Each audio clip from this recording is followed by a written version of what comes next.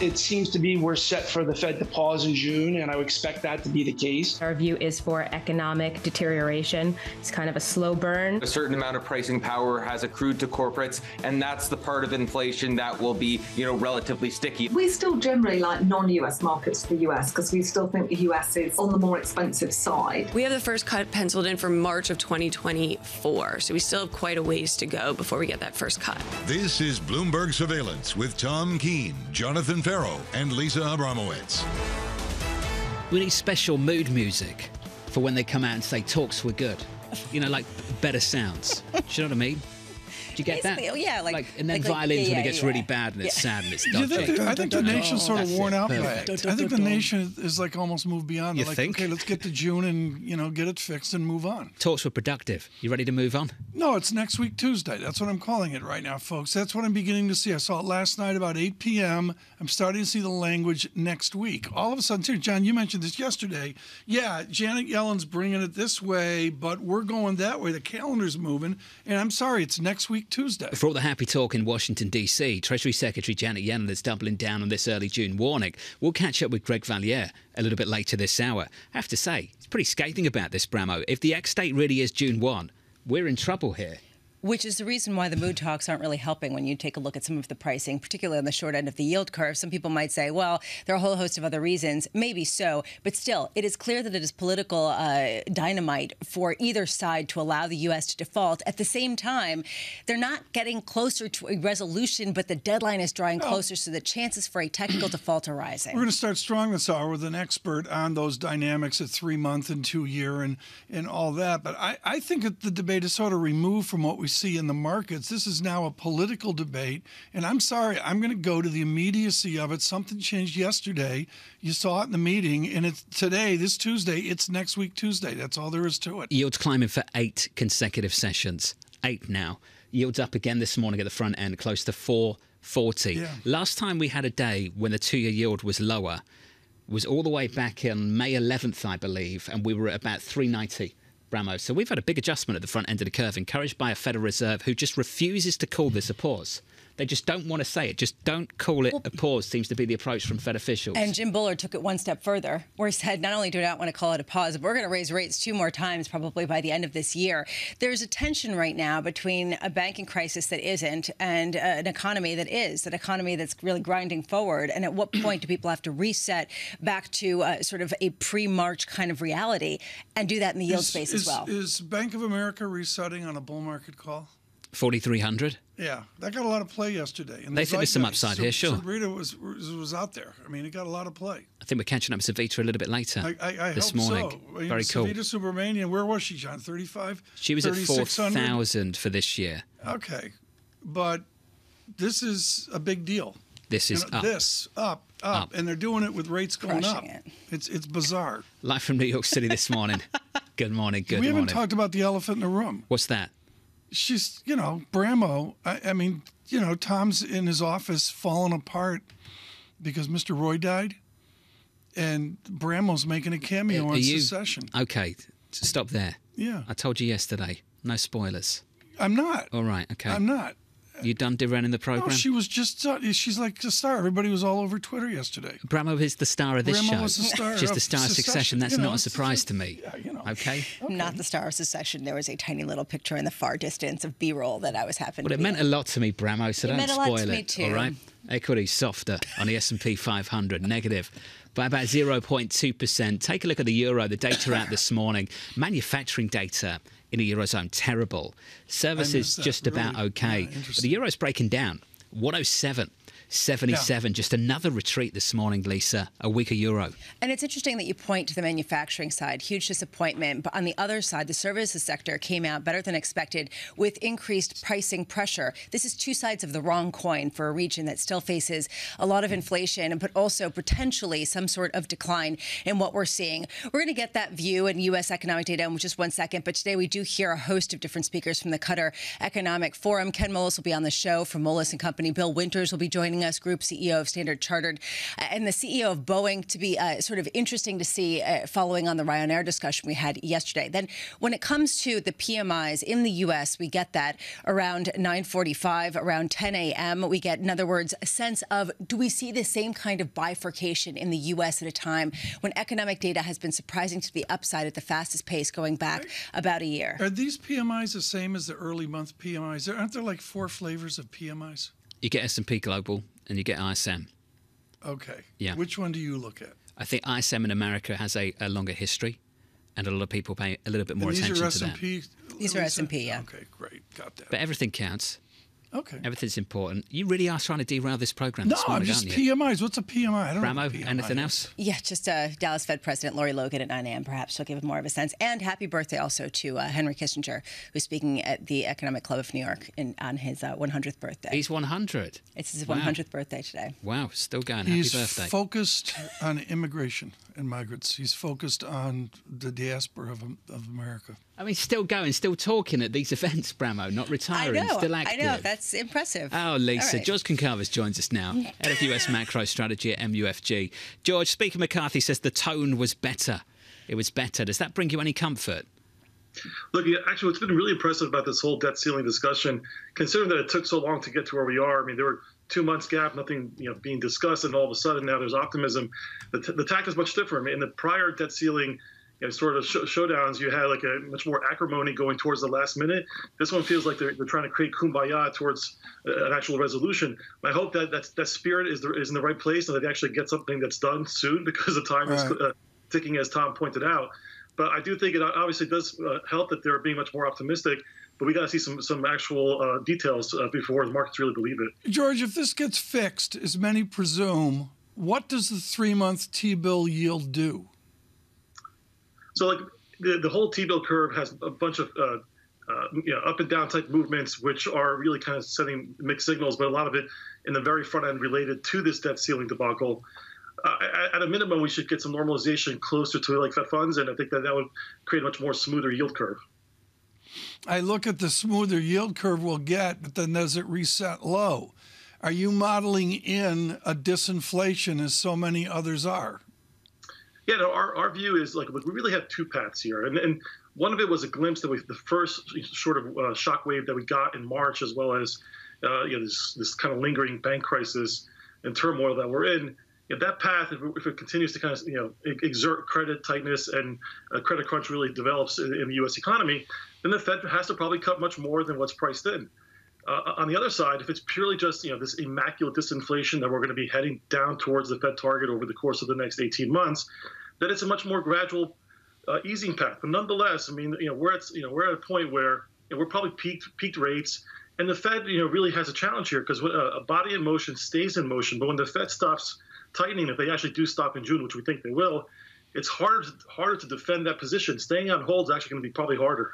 The Fed themselves are basically saying, stop listening and expecting us to tell you what we're going to do at the next meeting. We're not there yet. We haven't gotten all of the data. And in the meantime, what we have seen is really a repudiation of the death of the dollar story in light of some of the debt ceiling debates. How long can that happen? The sense that the dollar will strengthen, even though there is concern about the U.S. defaulting on its obligations. Look, I mean, I think that the default issue, as long as we don't have like a miscalculation towards the last minute, there's been, I think, enough sort of exploration around the idea that we should avoid default, even if it gets down to the wire. So I think that the dollar is really taking its cue from a more of a medium-term outlook, that the rest of the world is slowing, that the China reopening was not as strong of a reopening as people expected, and that Europe had really the benefit of the weather at the beginning of the year, and Germany's slowing down, one of the 4th largest economies in the world, not really growing. So I think that the dollar is both a view of both sides. The euro being a big part of the DXY. You're seeing dollar strength, and I get nervous about dollar strength, especially heading into the summer. We've seen many times in the past where the dollar strengthening, higher rates, it could still create a risk-off environment towards the end of the summer. How much more could it strengthen, given the fact that we just saw this data that was really stagflationary out of the U.S., out of Europe, I should say. Perhaps we get something similar in the U.S. In just a couple of hours here. Do you think that you could see further dollar strengthening and perhaps a sense that the euro's gotten overplayed with a recovery in China that's kind of losing steam a little bit? Yeah, I think that's spot on. I mean, that's the whole point. I think that we had this narrative at the beginning of the year that even with the Fed being done, you can still have a strong dollar. You don't have to see that, just be purely based on interest rate parity. This could be now, the dollar shortage story, the fact that it's still the reserve currency as much as people want to downplay it, and that there's a need for dollars to transact. So I think that plus, the overall economy weakening globally could give the dollar some strength here. Euro dollar right now, just breaking down. Session lows, negative 0.3%. George, thanks for being with us, mate. As always, George Goncalves there of MUFG, breaking things down for you on both the Europe side, euro side of the trade, dollar side of the trade as well. Data in Europe just hasn't been great over the last couple of weeks. You see that in the surprise index. You can see that in the currency as well over the last few weeks or so. Are they having a debate over sticky inflation? My perception is the inflation in Europe is so entrenched, they're not to a sticky debate. It's just plain and simple. High. The ECB has got work to do. Yeah, and the ECB will tell debate. You that themselves. They want to go further. Yeah, I mean, there was a couple of days ago, Lagarde came out with a set of headlines, and it was like a completely separate thing from the debate in America. And to me, going into June, it's really two stark and different debates. The Federal Reserve a little bit further down the road. Yeah. I think most people would tell you, Tom. Just getting some numbers that feel a little bit Home Depot-y over at Lowe's. Full-year comp sales, looking for that to come in at -2% to -4% over at Lowe's. They had seen -2 to flat. The estimate was -1.92. Just the range for EPS for the year ahead, $13.20 to $13.60. They had seen $13.60 to $14. I'm going to go Jim Bianco on you here. He was talking about how retail sales are in inflation added sales. When you adjust for inflation, retail's not as good. And there's a headline from Lowe's competing with Home Depot. First quarter comps hurt by lumber deflation. Yeah, unfavorable weather, they all face that. But lumber deflation figures into the top line.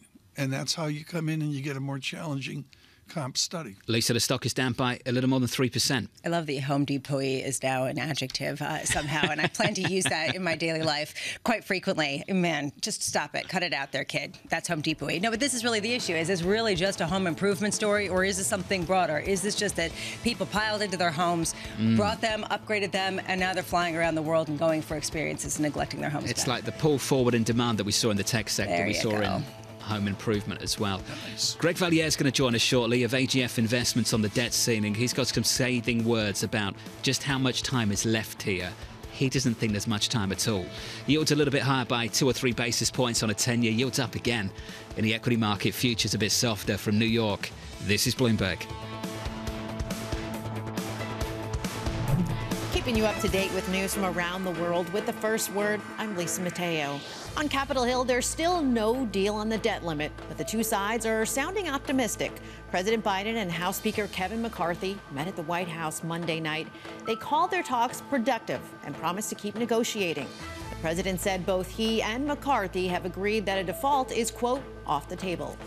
Russia is presuming other countries, including India, is pressuring them behind the scenes. Now, the Kremlin is threatening to upend defense and energy deals unless they help block expected moves aimed at punishing Russia over its invasion of Ukraine. Documents seen by Bloomberg show Ukraine wants the Financial Action Task Force to add Moscow to its so-called blacklist or gray list. That would put Vladimir Putin's government in the same company as North Korea, Iran, and Myanmar.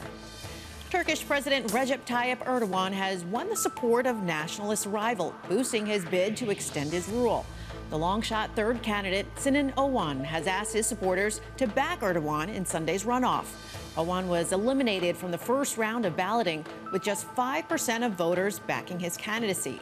Erdogan led the earlier vote, but fell short of the 50% majority needed for an outright win. Walgreens has reached a tentative settlement with consumers who said the drugstore giant was, quote, willfully blind to fraud at blood testing startup Theranos. Consumers in Arizona and California had alleged Walgreens offered the company's blood tests at its stores, even while it had good reason to suspect Theranos' technology didn't really work. The founder of Theranos and its former president are both serving prison time for fraud. Global news powered by more than 2,700 journalists and analysts in over 120 countries. I'm Lisa Mateo, and this is Bloomberg.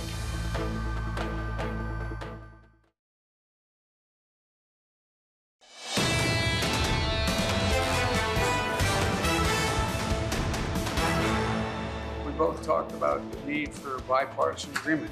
We have to be in a position where we can sell it to our constituencies. We're pretty well divided in the House, almost down the middle, and it's not any different in the Senate. And so we got to get something that can sell to both sides. I felt we had a productive discussion.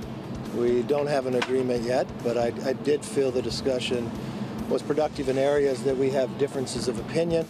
Say the word productive a few more times, we might believe you. Plenty of happy talk from President Biden and House Speaker Kevin McCarthy. Let's get straight to the numbers. Treasury Secretary Janet Yellen issuing another warning to lawmakers. We estimate that it is highly likely that Treasury will no longer be able to satisfy all of the government's obligations if Congress has not acted to raise or suspend the debt limit by early June, and potentially as early as June 1. Greg Valliere of AGF Investment writing the following. If the ex-date really is June 1, we're in trouble because there simply may not be enough time to write the deal into legislative language. Then give lawmakers time to actually read it. If the ex-date is around June 6th or 7th, there may be time to reach an agreement. TK, pretty scathing from Greg this morning. Get out the calendar, and someone that's known the calendar of Washington for decades and decades, Mr. Valliere briefs us this morning here on May 23rd. I've been calling it next week, Tuesday. Somewhere in the zeitgeist last night, Greg Valliere, I saw people talking about next week is suddenly upon us. Is it? Yeah, we're getting there, Tom. I've been very negative, as you know, but I think that the caps, these spending caps, are really crucial. The Democrats have agreed to a spending freeze. That's a big deal.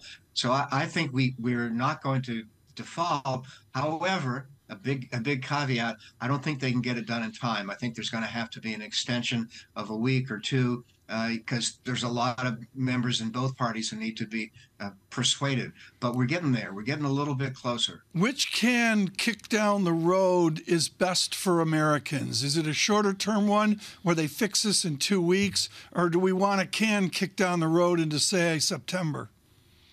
You really don't want to go into September, Tom. I think that's going to be annoying to the markets. The longer this thing sits out in the sun, the more it's going to attract flies. So I think that we've got to get something done. And I think it can be done, but there's going to probably have to be a short-term extension. It's definitely already annoying to markets and far beyond. And it seems like there's been a shift in rhetoric away from jawboning the other side with fiery threats of a default, something of a nature reflecting the fact that nobody wants to have the U.S. default. Is this a political shift on both sides to basically say, look, we're not going to do this. We're not holding the U.S. hostage. We're just trying to negotiate in good faith? Well, I think there's a growing feeling on Capitol Hill. This could be a pox on both your houses. If we don't get anything, I think the level of disgust toward Congress will increase if that's possible. So, no, I think both sides want to get this done. Both sides genuinely do not want to see a default. What is annoying to me is that at the very last minute, they brought up revenues. We're going to talk about taxes now. That seems to be an issue that just complicates things. Let's talk about that, especially given the fact that tax receipts, tax income this year was so far below what the U.S. was expecting. Part of the reason why the X date perhaps is a bit earlier than other people had been projecting. Is this because of a lack of investment in the IRS? Is this because of loopholes? Is this because of tax code? Or simply because the economy isn't doing as well as people had previously thought? Well, there are a lot of variables, Lisa. I would say that the one that could snag this whole thing is a proposal to cut back dramatically on the IRS funding, as you mentioned. If they did that, that could drag this thing well into the summer. But I'd say they're there. They probably have at least half of the deal done. So the odds continue to improve slightly that we'll get a deal in a week or two. What happened to all of the intransigent members of both parties? Basically, the ones on the right who have been saying we're not going to pass any kind of increase in the debt limit. We're going to mandate all sorts of cutting over our dead bodies. That was sort of the platform that they ran on. And then on the other side, people pushing back on Biden and saying, why are you even negotiating? You're giving in far too much and you're looking weak. How much are you seeing those two sides willing to come to the table and actually vote for a plan that is hashed out between McCarthy and Biden? It's a really good point, and it's a big wild card right now that couldn't both parties hold their members. I think McCarthy's done a pretty good job at holding Republicans. I think a lot of Democrats don't want to be seen as contrasting with Joe Biden. So I'd say in both parties, there's a resignation that they're going to have to get this done. Greg, I want to segue here. I was thunderstruck in the early morning yesterday of the Telegraph of London having as its lead headline the op-ed from the Washington Post on elderly presidents, of course, led by President Biden, the study that the Washington Post did. What was the ramifications inside the Beltway of the Post study of many older presidents? Well, I think a lot of people think this has been overdone, but we see overnight Hillary Clinton, who is late 70s, saying that, yes, I understand Joe Biden is real old and this could be a liability. It's an issue that is not going to go away. But as I point out to people, Donald Trump has a birthday in about a month. He turns 77. Greg, don't you think, though, this is just a way of avoiding the actual elephant in the room? It's not about age. It's about mental acuity. Why don't we actually have that discussion? Not all 70-year-olds are created equally. Not all 80-year-olds are created equally. In fact, I know some 90-year-olds who are as sharp as some of the 60-year-olds that I know. Greg, why aren't we having a proper conversation about this topic? Well, you're right. And you guys mentioned a few minutes ago, Henry Kissinger turns 100 today, and he's still really sharp. So you're absolutely right, John. I think that's the big issue. But it's going to be a blunt object used against Joe Biden whenever he says something inarticulate, whenever he looks frail. It's an issue he's not going to be able to avoid. Greg Valliere of AGF Investments. Greg, thank you. Appreciate it, sir. TK, I just think that people seem to be happy right now to have this conversation. 80, it's really old. I actually think that's quite offensive. Really, the conversation we should be having, is the sitting president fit enough to run for another term? Does he have the mental acuity to run for another term? We have a distant history of that. Woodrow Wilson, Reagan failing, George Bush Sr. failing, many would say, as well. And my guess is as we get closer to the election, we'll shift. We'll shift from an age study to whoever the two candidates are. Can he campaign? Look, Tom, back in the campaign, the previous campaign, and we've talked about this a million times, he didn't really have to campaign. In fact, the campaign strategy wasn't to. Yeah. That was the thing. Stay away, make this a referendum on the sitting president. The big test of this president is going to be whether he can actually go out there and campaign in a way that he did not in the previous election. Lisa, do we observe it yet? I don't think we observe him campaigning yet, really. We have observed him more public, though, and having more events and being more present. And he made present. jokes about it at the White House dinner. But this is the question, how do you maintain momentum? This is a grueling schedule for anyone, let alone, someone who is, more senior. And honestly, this is the issue, especially, I was thinking about this yesterday. He flew back from Asia. He flew back from Japan and then had to restart negotiations. No wonder it was at 5:30 p.m. No wonder it wasn't at 8 a.m. in the morning, because how could anyone be functional at that point? It's a lot of work. It's a lot of work, that's for sure. We'll pick up on this conversation, no doubt, again, maybe this morning, because Tom seems to like talking about it. You bring it up a lot. Well, I think the Washington Post article yesterday was huge. Well, let me make clear, this was positioned as an opinion piece. It was an editorial. It was not like reporting. It was an editorial from the Washington Post. And again, they clearly made every effort not to make it just about President Biden. They had fancy charts of presidencies going back for decades and decades. But nevertheless, there it was. And I was thunderstruck. The Telegraph in London picked it up. Boom, right at the top of the masthead. It's a big topic. It's a big topic. But I just think that you need a little bit more detail than simply saying the president is age X. The issue here is whether you think he has the mental acuity or not. Yeah. And that's what's been coming up in the polls. That's the issue at play here. You can be a young 80-year-old. You can be a young 70-year-old. You can be a very old 60-year-old. My dad beats me in tennis all the time. There you go. How old's he now? He's 80s. He's crushing it, yes. Right? We need to go a little bit further. Liz Ann Saunders is going to join us shortly from Charles Schwab. Looking forward to that conversation. Equities, just a little softer here from New York. This is Bloomberg.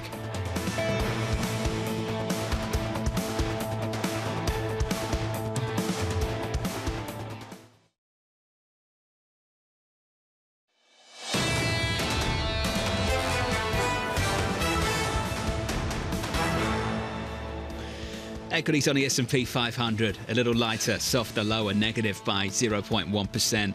The real story, though, is in the NASDAQ, isn't it? What a run we've seen. March 10th, if you go back to March 10th, so that's a couple of days after SVP starts blowing up, the NASDAQ 100's up 17% since then. 17! Absolutely flying. And have a look in the bond market. Let's go through this together. Your 2 years had what? 40, 50 basis point move. 50 basis point move over the last 7 days, and still climbing this morning, Tom, up another 7 basis points. Yeah, you mentioned 4.40. I thought you were reaching for it. Boom. We're there. John, I mean, we got to explain this right now. We're going to take a couple minutes, folks. This is too critical to go to. If you still doing a market check. I don't care. If you beat John, if you beat Middlesbrough 1-0 and you go to Wembley. Yeah. This is like, folks, this is a huge deal. And John lived this as a kid trying to make the sky blue, right? Tried to. Didn't quite make it. Many of us tried to. Was a teenager. And others talk about it. You tried to do it. Went on trial. They were a Premier League club at the time. Some of my friends were there. They did make it, and they were fantastic football players. But the next level up, you can be the best player in your school, but be the best player at that kind of standard, and then be the best player after that. You've got to be supremely talented and incredibly dedicated too. And let's say I lack the dedication. And they're going to have, John, they're going to have 40,000 tickets. They go into Wembley. Yeah. It's for the Championship League, and if they win, then they play Manchester City and the Tots in it's that next year. It's a playoff to get into the Premier League, and you get serious money. Serious money. Each player, or just the team? I'm not sure what the bonus agreement is with each player, but certainly the team gets a serious pool of money to try and compete at the highest level. And then you've got a decision to make as a club. Do you chase the Premiership and not the title, just staying in the league by spending a lot of money to trying to do that? Yeah. Or do you try and do something a little bit more conservative? Because what you run the risk of doing is overspending, then dropping back down and struggling to get back up. I loved this weekend. I watched 5 minutes of somebody playing the Bees, like Bournemouth or something. And it was this, not in America, folks. You see this. It was like a minor league ballpark. You know, it was a tiny band. Dorset, it was a team that I think came up last year. And you have this mega team of mega money playing in this little team with the fans right up against the front. That doesn't happen in America. You should see what Highfield Road used to look like back in the day. At Coventry City, which was the old stadium, and unfortunately got knocked down. But that was right in the middle of the housing estate, right in the middle. It was a very cool walk. I remember my first game there. Have you ever done the thing where Highfield Road to watch, I think, Manchester United Coventry. But they're going to go into Wembley, I think it's this Friday, right? And it's like 70,000, 80,000 people. If I knew we were going to have this conversation, I might have prepared for it. Oh, no, we can't be prepared. You would have said we're not having this conversation. I just said, yeah, we're going to have this conversation because it's the Sky Blues. Okay, thanks for that. You're a Sky Blue supporter now. I am a Sky Blue supporter. Well, it's tough. I look at QPR and I'm like, I don't know, you know. Are you done with your data check? I wasn't done. Finish the data check in the Euro? Before we go to Fran. Finish the data check. Thank you. Let's fit in the Euro. I promise to talk about Coventry City a little bit later this week. In the FX market, a Euro. There we go. A breakdown, a session low. Big breakdown. TK 107.73. We're negative 0.4%. Someone watching the Euro breakdown, of course, is Francine Lacroix from London, but now from Qatar, with her an important conversation on American and global finance at the Qatar Economic Forum. Francine Lacroix. Thank you so much, Tom. I am absolutely delighted to be joined by Ken Moelis for a robust conversation on the economy. It's a little bit noisy. Everyone's having their coffee. I don't know whether there's a lot of noise on inflation or how your view, Ken, has changed on the U.S. economy in the past months. Well, it's pretty much stayed the same. I think we're still fighting inflation. It's interesting to me because everybody's focused on the Federal Reserve. I was just talking to somebody about the last time we had inflation, there was a big debate called guns and butter. I don't know how many people remember that, but the United States was in the Vietnam War, and there was really a lot of choices to be made, and how inflationary a war environment is. And I do think people are underestimating how inflationary it is to conduct policy at home and fund the war. And I do think that inflation's going to stay higher for longer. And the Fed's, I don't think the Fed's easing so quick. So no cuts from the Fed is what you're expecting? I expect the Fed might continue to be aggressive and at least higher for longer. Are you expecting some kind of credit crunch? Look, I think credit's tough out there. Cost of money's going up. It's hard to get credit. I think it's going to continue to be hard for a while. Yes, I don't know if it'll be a credit crunch, but it's difficult. Ken, what do you worry most about in the markets right now? I think probably just the continuation. I do think we need to find I think the continuation of the war is something in the background. It's just not front and center in the conversation. And what I was trying to point out is It's interesting, in the 70s when we had inflation, it was the topic.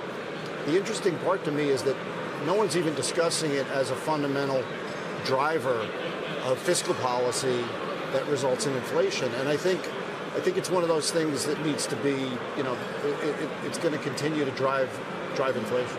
How much should we worry about the debt ceiling?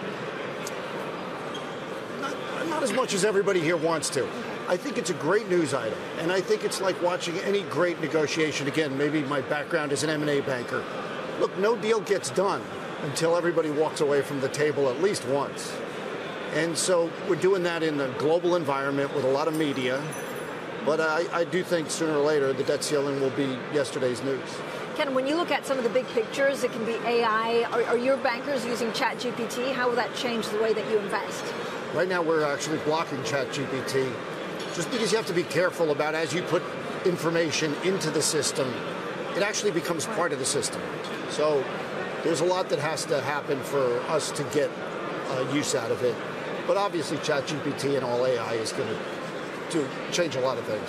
A lot of things or everything? Is it too soon to say how much it will change and at what pace? Yeah, no, I think it'll be like all things in tech. I look back and I've been shocked every time at the curve and how quickly things get adopted and how much change happens. Yeah. I suspect there'll be a significant amount of change from AI. Ken, talk to me a little bit about SVB. So you've put in people, right, in your company from SVB. Are you expecting to do the same with Credit Suisse? I thought you were asking me about SUVs for a second. SUV, no, SVBs. SVB. It's so noisy. Look, it's a wonderful. Just when things are difficult are the time when you have to make big moves in life. Yeah. And it's funny, the great opportunities don't come when you want them to. They come because something happened. So when SVB had their issue, we moved that weekend, and we saw their tech team as a spectacular opportunity for us, and we hired about 12 managing directors out of the group. Now, the M&A environment isn't perfect, but I don't think that would have become available in a perfect environment. So we're building for the next 5-10 years. But so is that a space that you will grow, basically what SVB was doing? How big will it get? Well, it doubled the size of our tech footprint. It fit like a glove. Really, there was almost no overlap. It was, we knew the people. We had literally tried to hire them before SVB did. Okay. And so we knew them. We knew they were our culture. We knew the overlap was perfect for us. Look, the tech fee pool is the biggest fee pool in the world right now, even for private equity. I think software alone might be the biggest fee pool. And out of those 12 MDs, I think 7 of them were on software. So we look forward to really, it doubles our footprint in the tech world. Are you looking to hire anyone from Credit Suisse? Does it present similar opportunities? It's a big talent pool. It's different, though. We did announce one hire in the industrial business from CS, and we are looking at that more as a one-off opportunity as people decide. But SVB was, for us, very unique in how deep they were, how organized they were. It was a team that understood each other, worked together for many years, so it was a really good opportunity to do something significant. And Ken, more than the crypto meltdowns, because that also, I imagine, bring hiring opportunities from some of the juniors. Crypto, we've been big, we've been doing our restructuring group. We have one of the leading restructuring groups in the world, and we've been involved in almost all the crypto restructuring. But I don't know how much more there really is to go on that. I think there was a big wave post-FTX. Yeah. We have a group. We are dedicated to blockchain, and we cover it. But this tech team we took out of SVB was much more towards software and direct tech. Given everything that we've talked about here at the conference and we've just talked about, how do you think your firm will change in the next 2 years? What will you focus on? What part of the business do you think will grow significantly? Well, I believe this is a big spring almost waiting to uncoil. The M&A market's been in a recession. Everybody asks me, is the economy going to go into recession? Well, I'll tell you, the M&A market's been in recession for about 14 or 15 months. Yeah.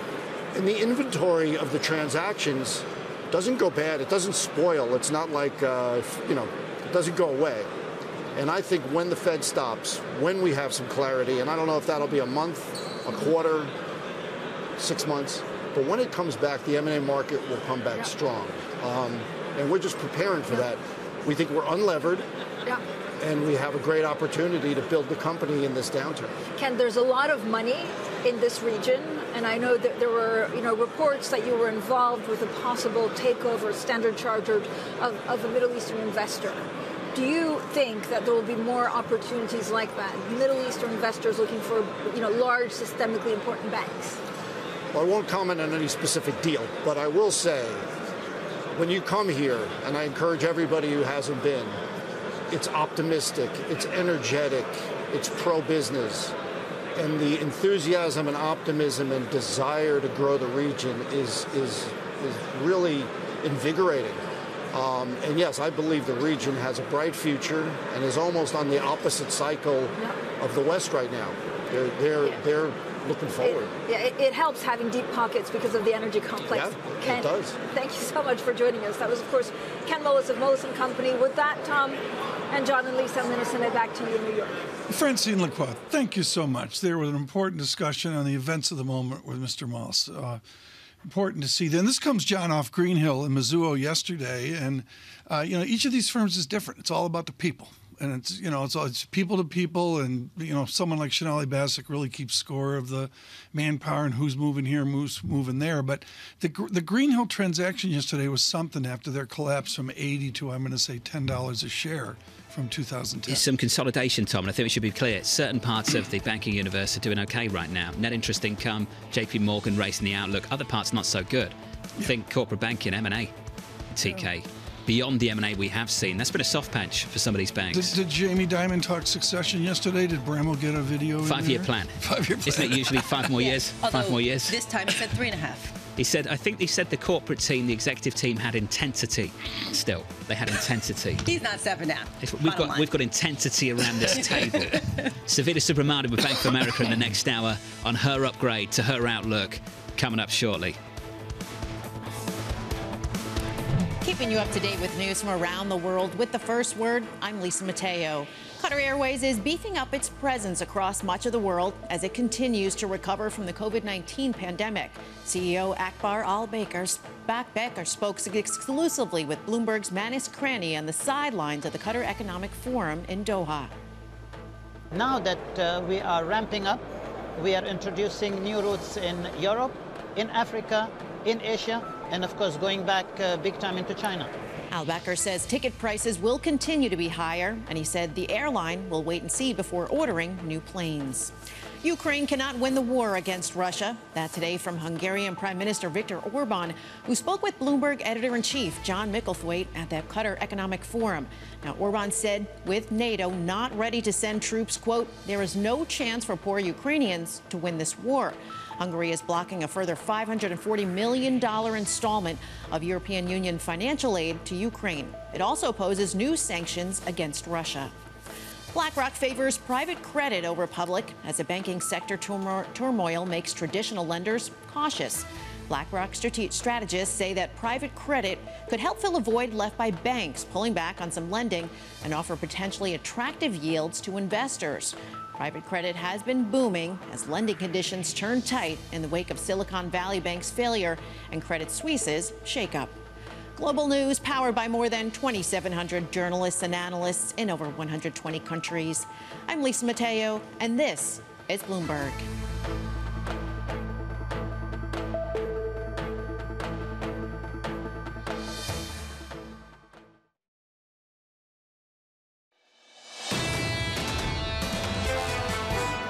You're already seeing credit tightening up because, the easiest way for a bank to retain capital is not to make the next loan. So I think you are going to see that.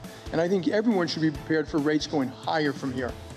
That if 5% is not enough in Fed funds, and I've been advising this to clients and banks, you should be prepared for 6, 7. Jamie Dimon, JP Morgan CEO, at the investor meeting yesterday with a lot of things to say about higher interest rates. I can tell you that Marko Kolanovic in the investment bank at JP Morgan I read that. Has a lot to say about risk aversion right now. They raised their cash allocation in their model portfolio by 2%, funded by reducing their weighting to equities and to corporate bonds. Listen to this shift in commodities, rotating from energy, the reasons being recession risk and potentially a fading China growth impulse, to guess what, Tom? To gold. From energy to gold. I saw that at the bottom. In commodities. Yeah, Interesting. Yeah, saw that. And you're seeing that.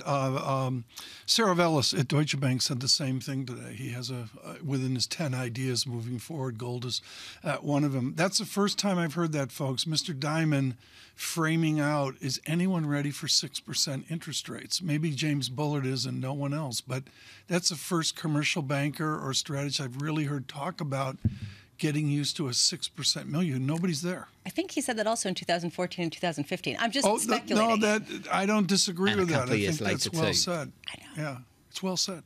But preparing for higher rates as a bank executive is a little bit different to preparing for higher rates. Yes. As someone in the market, right? Yeah, as a strategist. I mean, it's a different thing. Running a bank and running a portfolio are two slightly different things. But we asked, this is a pet peeve of mine. We love to talk to CEOs about macroeconomics. Sure. Which I've never really understood, even though get a net Mr. Fed call. Talked us. Yeah, get a You're net a big Fed fan of call. that, I know. We talked to Liz Ann Saunders about economics, and we folded into investment. She's chief investment strategist at Charles Schwab. She's been a great supporter of our effort. She joins us this morning. Liz Ann Saunders, I want you to translate for people with a little bit longer term time frame what to do with the focus on net shorts. I want to talk about Saunders and the net shorts right now. There's a bet that we're going down, isn't there? There is, but it's interesting. There are times where extreme positioning or sentiment indicators suggest a contrarian move, but the net position in terms of some of the larger speculators, although it does tend to result in choppiness in the shorter term time frame, it's not a clear contrary indicator for a longer term time frame. In fact, what it potentially sets up is short covering, which we've seen throughout this year. But yeah, there's certainly those in the institutional speculators crowd that are betting that something could happen here. Maybe it's could be debt ceiling related. Out there somewhere, someone's going to walk into Charles Schwab today, and they're going to have huge gains in 7 stocks that have gone up. Maybe let's just pick on Apple just for the sake of it. Do you sell your Apple shares? Do you hedge them out? What do? Do you hold them and do something else? What is the prescription for people, heaven forbid, that have large gains? All right. Well, I won't speak specifically about Apple because you guys know I don't cover individual stocks. But yeah, the concentration is extraordinary, and I think it's a function of the banking crisis. Because if you look at that bias up to the largest cap names, the mega cap 8, that occurred almost exactly to the day with when Silicon Valley Bank failed. So I think there was that sort of macro, let's go into these highly liquid, stronger cash flow type of names, but I think there's also an AI component to that shift.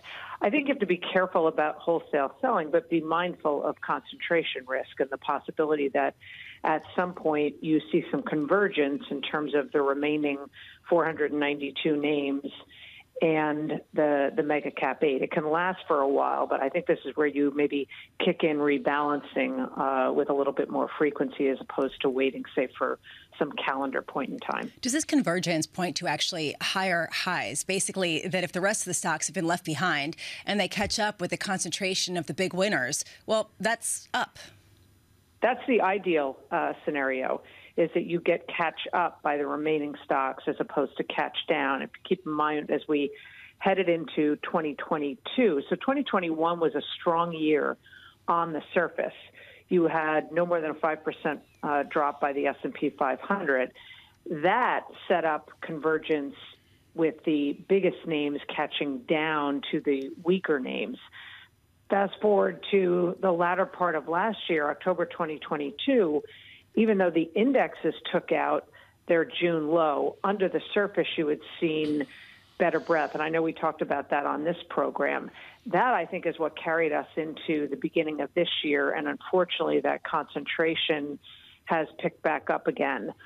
The much better scenario, obviously, is if we start to see better performance, better breadth under the surface. We're just not quite there yet. And sometimes, by the way, the convergence can happen in both directions. Yeah. You can get some pullback at the higher cap end, while you start to see some greater participation by the average stock. The biggest confusion that I have right now looking at the market is I'm looking at expectations where Fed rates are going to be in about a year, or less than a year, by January of next year. Back before SVB collapsed, before people were worried about some sort of banking crisis, it was 5.4% come January. Right now, you're looking at about 4.5%, even with people writing off the likelihood of a banking crisis, saying it isn't a crisis. If it was, it's over. How do you reconcile these two ideas? It's hard to reconcile it. I think that there's something very odd about the narrative around rate cuts kicking in the second half of this year, all else equal.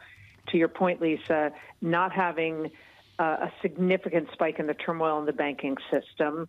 Let's even assume disinflation continues, the likelihood of it getting to or near the Fed's target in short order, relatively stable labor market, and an okay economy. It's certainly possible the Fed could be cutting rates in the second part of this year, but not all else equal. The only reason I think where they would see a green light to start cutting rates would be either much more turmoil in the banking system or a much bigger hit to the economy, inclusive in particular of the labor market. Other than that, they're going to be in pause mode. Liz Saunders, Ben Laidler of eToro does a terrific piece today on volume. He's not a big fan of studying volume. He says it's really not linked to performance. I happen to be, full disclosure, folks, in the same belief. Do you care about volume and that it's so quiescent right now? I'm in your camp as well. I don't think volume. I think volume in decades past, when the structure of the market was quite a bit different, probably had some value in wrapping into your technical analysis. It's just not something I focus to a significant degree on because of just how the market environment has changed. So I don't put a lot of weight on it. Brilliant, Lizanne, as always. Hope to see you in the studio soon. Lizanne Saunders there at Charles Schwab. Thank you. Thank you very much. Such a big range of views out there at the moment on the equity market. In about 10 minutes' time, we'll catch up with one of our favourites, Gillian Emanuel of Evercore, around the table with us, not just on equities, but on this Fed as well. On this Federal Reserve, don't call it a pause, seems to be the communication you're getting from the likes of yesterday. Neil Kashkari, the president of Minneapolis. Yeah, I think right now it's a close call. Either way, versus raising another time in June or skipping.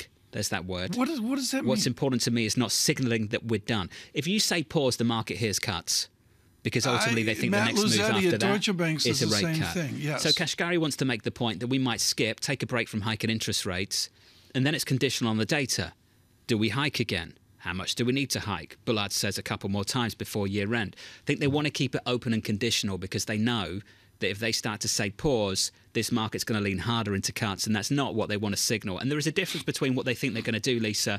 And you've said this, I've said it, Tom said it. There's a difference between what they think they're going to do and what they want to signal. And those two things could be different. Maybe they do think they might have to cut later this year, but at this point in time, they don't want to signal that. Taking a step back, the reason why this is so important is effectively you've seen a loosening in credit conditions since SVB collapsed. If you just take a look at forward expectations for rates, they have gone down by a full percentage point. Given that, how do they raise the expected rates in markets without doing anything, right? Just through their rhetoric at a time when they've basically been saying, we don't know. This is a really difficult sort of needle to thread, and that's the reason why you're getting these sort of tortured skip, pause, what are we going to call it, et cetera. The data's going to either show it or not. Yep. And they're going to have to come out and explain, look, you guys are wrong, and these are the reasons why in a more comprehensive way. June 2nd for payrolls, June 13th for CPI.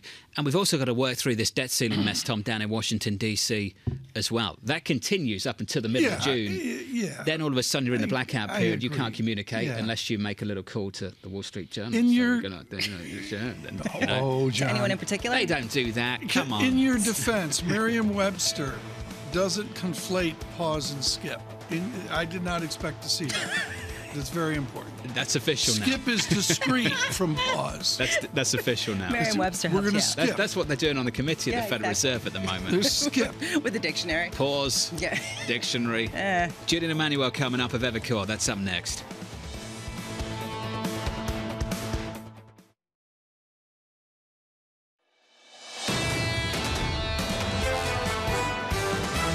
It seems to be we're set for the Fed to pause in June, and I would expect that to be the case. Our view is for economic deterioration. It's kind of a slow burn. A certain amount of pricing power has accrued to corporates, and that's the part of inflation that will be, relatively sticky. We still generally like non-US markets to the US because we still think the US is on the more expensive side. We have the first cut penciled in for March of 2024, so we still have quite a ways to go before we get that first cut. This is Bloomberg Surveillance with Tom Keene, Jonathan Ferro, and Lisa Abramowicz.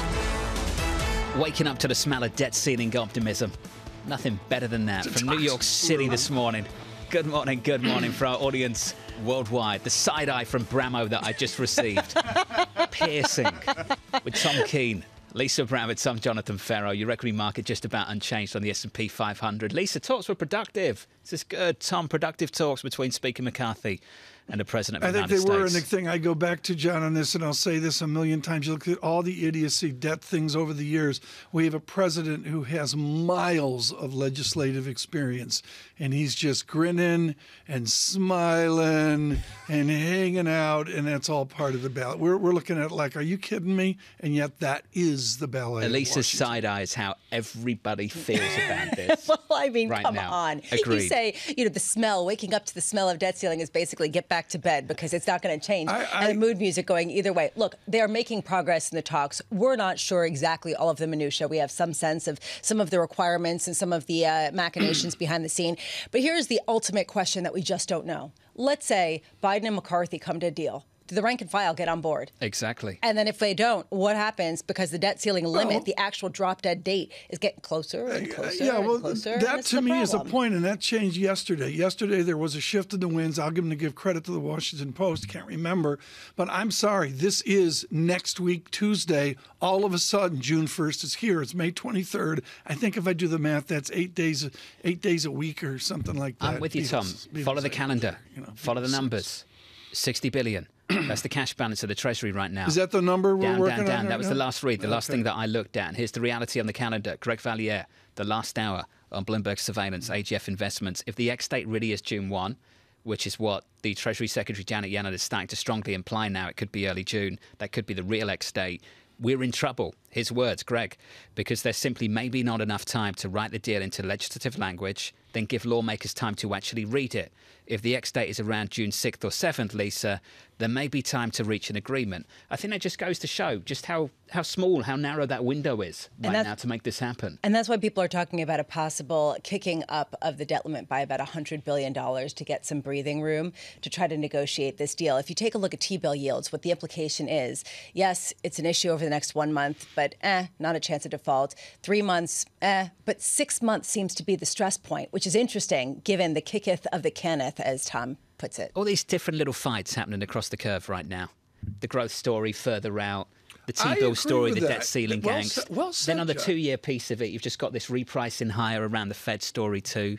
TK gets more interesting, I think, in the last couple of weeks. I think that's a really important observation, that we're not looking at like 2s, 10s. We're looking here, here, here. And what George Concalves said about the 3-month T-bill is the identifier is important. 2-year right now, just about 440. Talk. Well said, that was nice. Thank you. In the equity market on the S&P 500, equity futures look a little something like this on the S&P, currently negative 0.1%. Yields on a 10-year up and away over the last 7-8 days. Lisa, your 10-year right now, let's call it 375. Yeah, and partly because of some hawkish speak from Fed officials. Today, we do get economic data in the U.S. following on to what we got over in Europe, including 9:45 a.m., the S&P Global U.S. Manufacturing Services PMIs, manufacturing and services, I should say. The bifurcation that we saw in Europe, I'm very curious to see whether it continues here. We have seen the economic surprise index continue to inflect higher, a greater number of economic surprises to the upside, and I'm curious to see whether that continues. The Qatar Economic Forum is ongoing.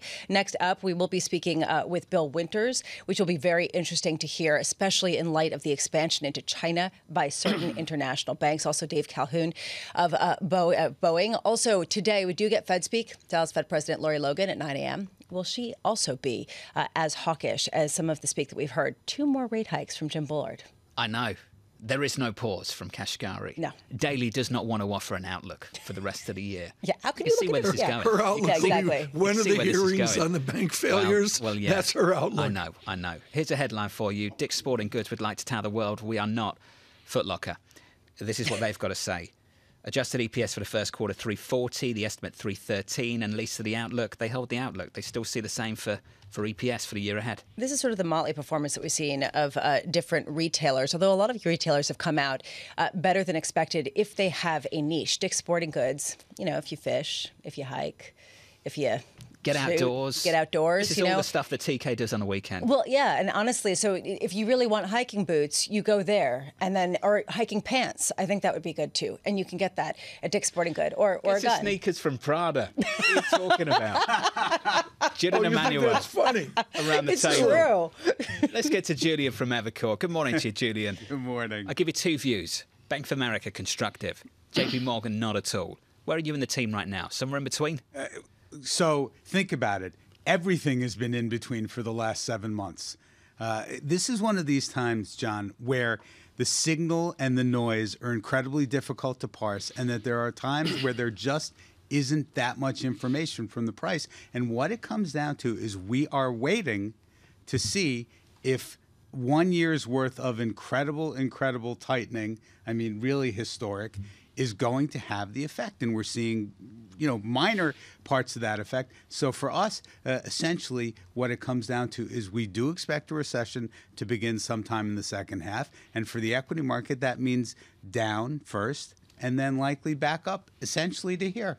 Take the Ed Hyman dynamics of a Hyman recession. It's in your note, talking about some real gloom here into first quarter 2024. And also his call of dramatically lower inflation, getting out there under 3%. And you've got SPX 4150. How are you going to frame equities forward given a Hyman recession and a Hyman disinflation? So that is where actually when you think about it, the long term, which we as investors have been guilty of perhaps not thinking about, given the fact of these 7 most difficult months of sideways actions, the view 24 and 36 months out is literally unequivocally positive because of the fact that inflation is likely to fall below 3% sustainably. Have we worked through the stimulus, the $10 trillion stimulus during COVID? How far are we down in that? So if you look at in terms of the excess savings on the part of consumers, you're really only about halfway through. And I think that, again, is one of these things that we fail to appreciate is this idea that there was so much money put into the system, both monetary and fiscal, that it's really still working its way through. And then the question is, and this is both, given the market action, a glass half empty and a glass half full view. The glass half empty view is, my goodness, if we could have had that banking problems of the last several months in an environment where stimulus is still working through, maybe that's not so good.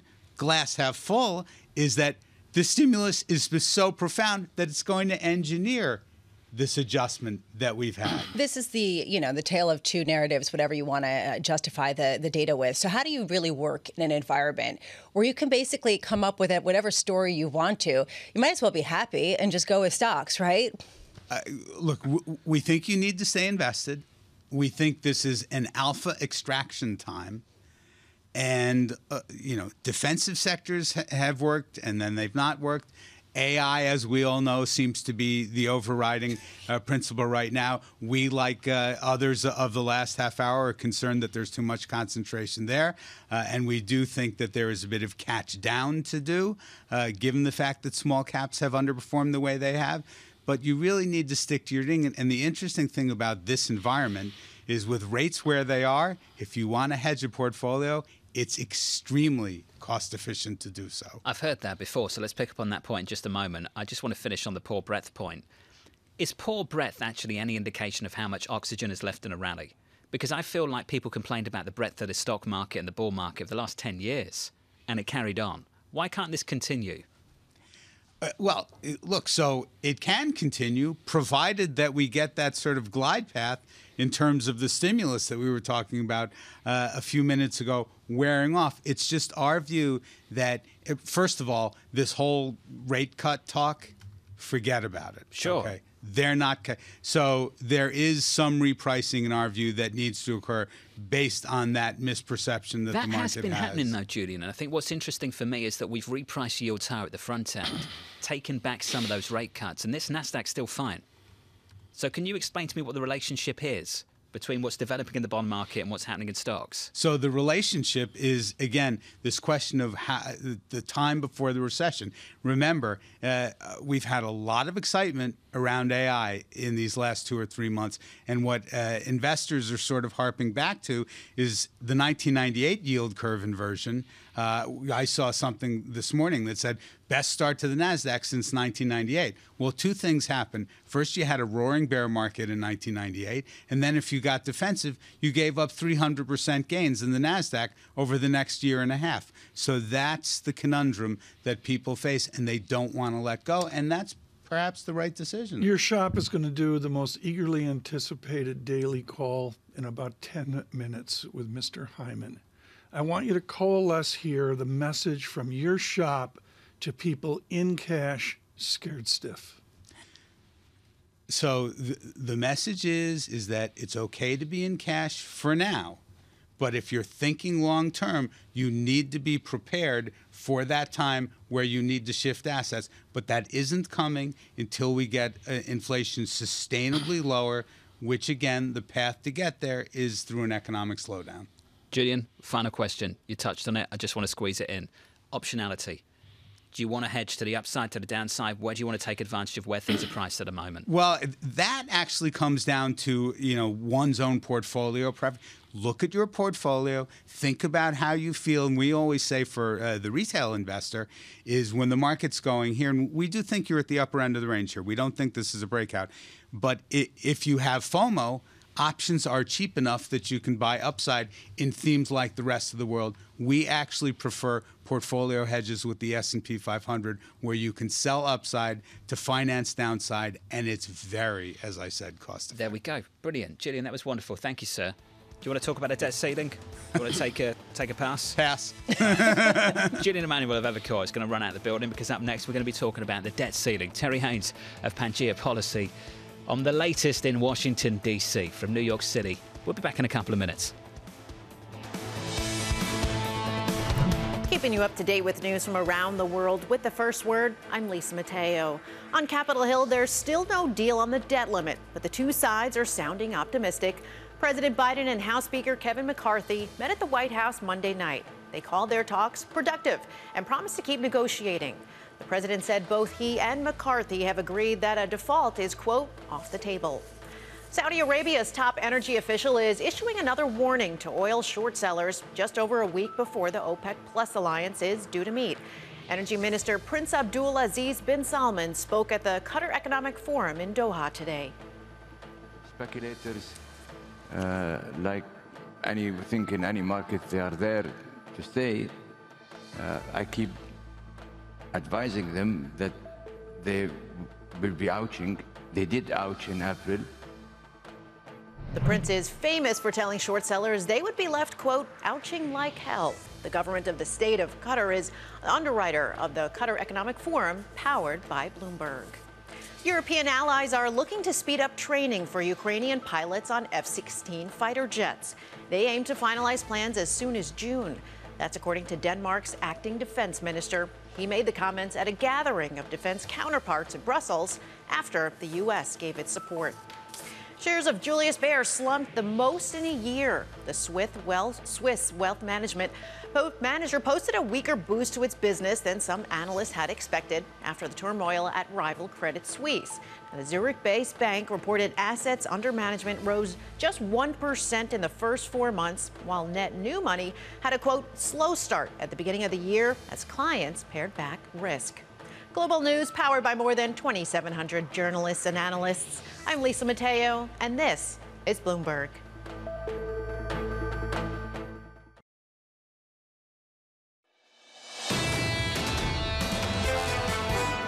We both talked about the need for bipartisan agreement. We have to be in a position where we can sell it to our constituencies. We're pretty well divided in the House, almost down the middle, and it's not any different in the Senate. And so we got to get something that can sell on both sides. I felt we had a productive discussion. We don't have an agreement yet, but I did feel the discussion was productive in areas that we have differences of opinion. It was productive. That's about your headline.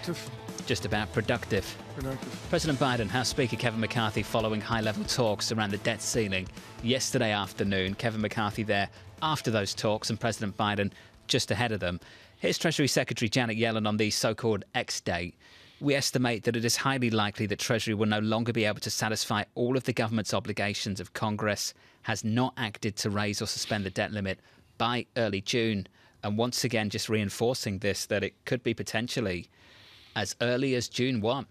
And Tom, if you really believe that it is that early, then we are really running out of time. We're there right now. Yeah, I agree. Something changed in the wind yesterday. And frankly, do we all agree you heard it in the tone of the two protagonists yesterday? I thought, it was more constructive. There was a sense that they did not win political points by jawboning the likelihood of default. And that has been a shift in rhetoric. Before it had been, look, if we have to make you default to get some sort of discipline, we will. That has been sort of eradicated, and there is a sense that that's not going to play well for anybody. One improvement that I've seen, one development that I personally appreciate, they do these talks after the market close. One, they're seemingly very sensitive to that. I've stopped hearing those stupid comments trying to encourage market turmoil to try and get their advantage and gain some leverage from that. I think that's sensible. So I think they are taking it very, very seriously with that in mind. But ultimately, they don't really know where the X date is. You've got a range. Tax receipts are really lumpy.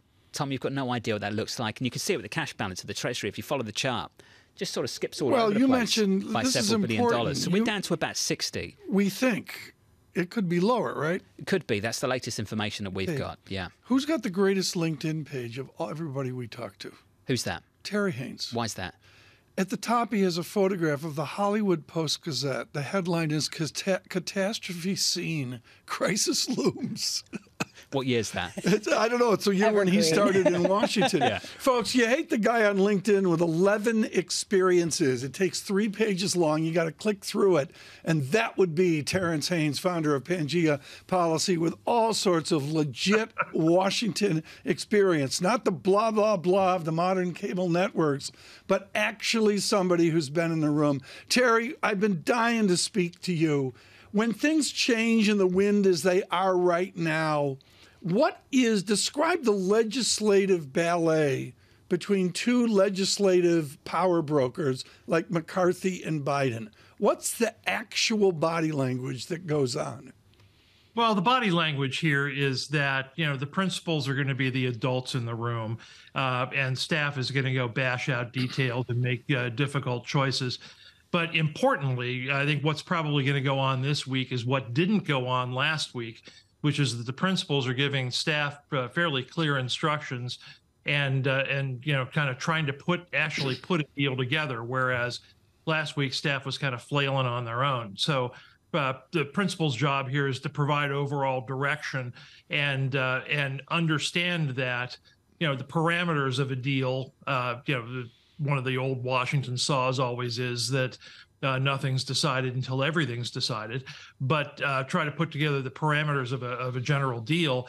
And, my interpretation of this is now we're down to trying to figure out the pelts. In other words, what we're going to bring back to the purists to keep them on side. Well, that's right where I wanted to go. Lisa brought that up earlier. I'm going to steal some thunder from Lisa here, which is the purists that are out there. Are they part of this discussion on the left and on the right?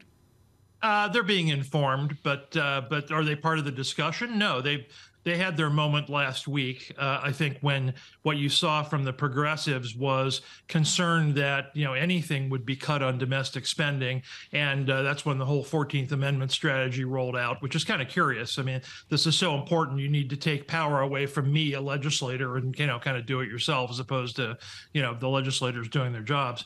But and on the right, they understood very well, I think, that the House bill that passed was going to be the high watermark. What they're looking for fundamentally is acknowledgement from the administration that there's going to be some spending restraint, that at least we're going to start trying to turn the battleship around a little bit. And, my view of that is I think they'll be good with it. What's the likelihood, in your view, that we kick up the debt ceiling limit, $100 billion, to give more breathing space so that the U.S. avoids a technical default? I think right now it's a little bit too early to make that call, Lisa, only because I think there's still enough time to do a deal. One of the things that, Yellen's been busily fuzzing up everything, in my view. First, it was the hard line was June the 1st, and then, we might not have enough money by June 15th. Then yesterday they tried to walk that back because they understood that the impression they were giving, which is they had a lot more time. The signal that politicians are getting from the Treasury Department, and the White House is probably getting it first, frankly, is that there's a little bit more time than June the 1st. So there's enough time to do a deal here. But as I said to markets last night, you're not going to get something before the end of the week at the earliest. Both parties decide there's a little more time to milk things first. You talk to people who are in the market who wake up to the smell of debt ceiling negotiations happily, knowing that they get to have another sort of mind-spinning exploration of this topic. How much are they actually paying attention in a new way over the past few days? I'd say not a lot. People... I talk about this as wishing and hoping, and I don't mean that disparagingly, but there's a general sense that this is worked out.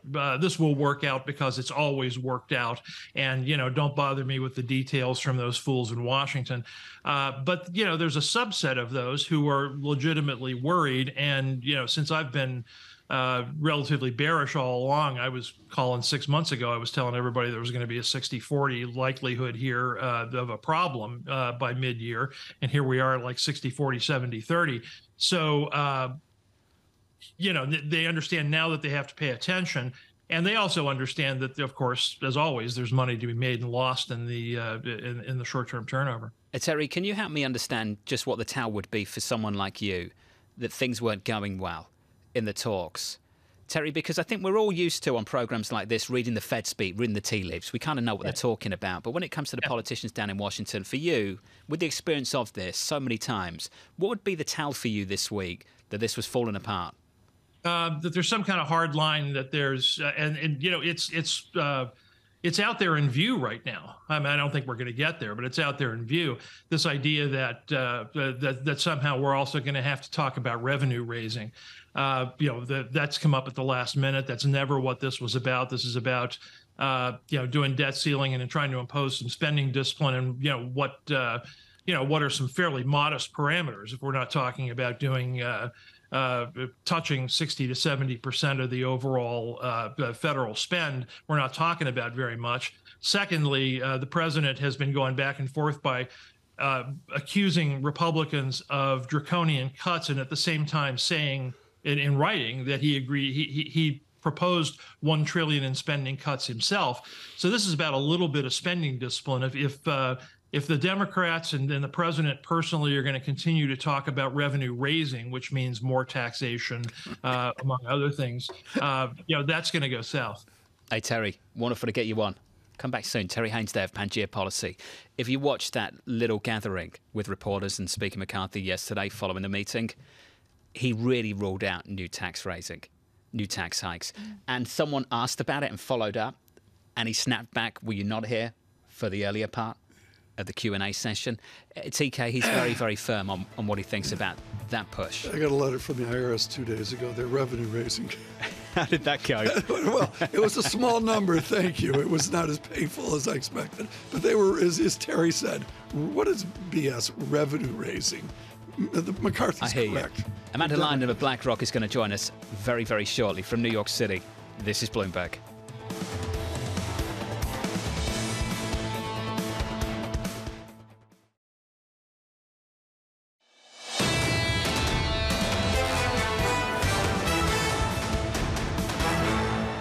Equity's doing okay here. Welcome to the program. On the S&P 500, on the Nasdaq, equity futures just about unchanged on the S&P, negative by, let's call it 0.1%. Likewise on the Nasdaq 100. The Nasdaq, what a run we've seen.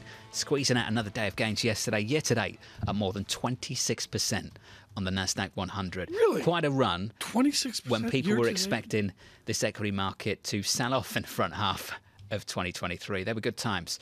In the bond market, 2-year, 10-year, 30-year, the 2-year, just the relentless grind in a 2-year yield for, I think, 8 straight sessions now on a 2-year, up another 7 basis points on a 2-year, getting close to 440. So this is something like a 40, 50 basis point move over 7 trading sessions. And Lisa, it keeps on going. Tentatively pricing out a regional banking crisis, basically trying to revert back to where we were. How much is that really what we're seeing? So right before SVB failed, we were at 5.08%, was it? Let's call it 5.1. And be rewarding to people who want some yield, Tom. The yield's there. Mr. Diamond says look for 6%. Post SVB. Right. And that's where we're heading, perhaps. Do you think maybe, really, back towards 5? No, because I think people feel like something's changed, but everything that's changed evidently is completely positive, at least with respect to stocks. So at something has to be amiss here. Either, everything's changed for the positive because we get immaculate disinflation from banks that are no longer. We get to June 30, and John's talking about NASDAQ up 30%, up 28%, whatever. I mean, that's the topic of the year. Yeah, everybody missed topic of the year going into summer is this. What are you talking about? This right here in foreign exchange. For everyone who's booked a vacation to Europe this summer, this is what you want to see. 100%. A breakdown in the euro. 107.80. Not quite the parity stuff of last summer, but ultimately... I looked at it. We'll take it. We'll take it. Yeah, I looked at it an hour ago, John, and actually it is a breakdown. 2 standard deviations is 1.07, I think 1.4, and it's pretty much freeway to 105, not parity. Pushing back against consensus. Euro to 105. Eating away at that dollar short in the FX market. Eating away at some of those price cuts. I think Kit Dukes of SocGen called it a nibble, Lisa, of the rate cuts in the second half, and we've taken a nibble out of them. So talking about vacations in Europe, do you guys Yelp? Do you guys use Yelp ever? No, but I saw that. Sort of determine things. I've never done a Yelp thing. To read or to write? Well, either. Actually, I could see you writing them. Actually, I could see both of you writing them. Have you guys ever written a Yelp review? No. Maybe I did because someone offered me a discount if I did. Well, I did once. I'm talking about it because there is some speculation that they're going to be purchased. This one activist investor is going to deliver a letter to the board saying, please sell yourself. You could actually get twice as much as you currently have. And those shares are popping almost 11% pre-market trading. So a lot of people are Yelping, and you are seeing at least advertisers Yelp by going to them more. They reported a 13% increase in net revenues. Dick's Sporting Goods, evidently people who like sports are buying, and they're continuing to buy. Those shares up 2.4% after reporting better than expected, not doing, what was it? Not Home Depoting it. They're not a Foot Locker, Dick's Sporting Goods, and Lowe's aren't a Home Depot. Correct. Well, and I'll get to Lowe's in one second. But basically, one thing that I thought was really interesting was the CEO came out and said, even as consumers face macroeconomic uncertainties, our athletes have continued to prioritize sport. Our athletes. So Lowe's, meanwhile... Is that what they refer to their customers as? Athletes? Yes, that's a direct quote. That's ridiculous. Our athletes have... Is that what they do? I tried to walk into their... Yes. John, I tried to walk into their Broadway store the other day and they wouldn't let me in. Stop it. Don't you buy like fishing rods from there? You could have fishing rods. Come on. You could have fishing rods. You could have hiking boots. You could have sneakers. Athletes are continuing to shop at Dick's. Athletes. Moving on to Lowe's. Yeah, we did see them cut its sales outlook, and so you are seeing those shares a bit lower as well, although perhaps not going full Home Depot, but still, people aren't really the home improvement types aren't as devoted as the athletes. It's like the parents with children. Like you're such an athlete, you're so special. I remember walking past the playground years ago. I'd just moved to New York, and I was overhearing the parents picking up the kids from school, and this kid was throwing stones at a bird. Have I told you this story before? No. Great story. Kids throwing stones at a bird. That's terrible. This is what the mum did. This is American parenting right here. This is what the mum did. Don't do that, honey. Great shot, though. Okay, hold up. That is a very specific. Shot, but that is a specific incident. That was the feedback. I once took my kids to the playground, and I saw a father with his little son running laps around the entire playground. And the kid stopped and he said, "Keep running." And I looked at him, he's like, "Nap time needs to happen today." So you get a flavor of everything. Quality. TK. It's a jockocracy. That's the difference. Athletes. Someone told me that once working Everyone's out an long athlete. ago. Everyone's an athlete. It's a jockocracy. Only Dick's Sporting Goods customers. It's great. We got to keep this moving, or Amanda's going to walk out of the studio. That's what's going to happen. Amanda Lyon is looking at us going, okay. Had a macro credit research at BlackRock, her world more interesting than ours, and she joins us right now. I love your research note, how you take the CPA, the finance of what you do, into the credit, and frankly, the credit sales of your heritage heritage as well. I'm fascinated what it signals to you when we see mega companies doing mega bond deals where they call 4 people, including BlackRock, and say, how much do you want? Translate a $40 billion transaction to us. What does that signal? Yeah, I think it signals, and thanks for having me. Great to be with you guys. I think it signals that the credit markets are open and corporate treasurers are adjusting to this new higher cost of capital environment. In other words, they're not waiting for rates to come down. They're not waiting for spreads to come in further, but they're actually moving forward with their plans. One of the really interesting things to us is that some of the investment grade issuers haven't been immune from a lot of the pressures facing the corporate profit landscape, and we're seeing that manifest in actually the same performance and similar performance in the high end of the high yield market and the low end of the IG market. And so there's a bit of a mixing in terms of performance even across these rating spectrums. But to your point, Tom, the capital markets are open, companies are moving forward, they're issuing debt, and they're moving forward with the strategic planning. You talk about quality exposures. Yes. What's a quality exposure that you're in search of? So what we've been emphasizing is that quality means more than ratings, as I alluded to, and really there are a couple key points there. There's pricing power, there's ability to manage through an elevated services inflation backdrop. For corporate credit investors, capital management priorities are exceptionally important. So it's not just about the bottom line profit, but what is the appetite for leverage? How aggressive is the share buyback program? All of these things matter for corporate investors. And so when we think about quality, it's really that competitive set that will allow a company to manage what we view as a challenging growth, inflation, and policy backdrop. Your team put out a note that I thought was really interesting overnight about private credit being better than public credit at this point, potentially getting 12% yields in this area and taking over from banks that are pulling back. Why is this an opportunity rather than a risk if many companies could get lower borrowing costs elsewhere if they are better capital structures and better business models? Right. Yeah. So that's a note that we co-authored with our colleagues in the BlackRock Investment Institute.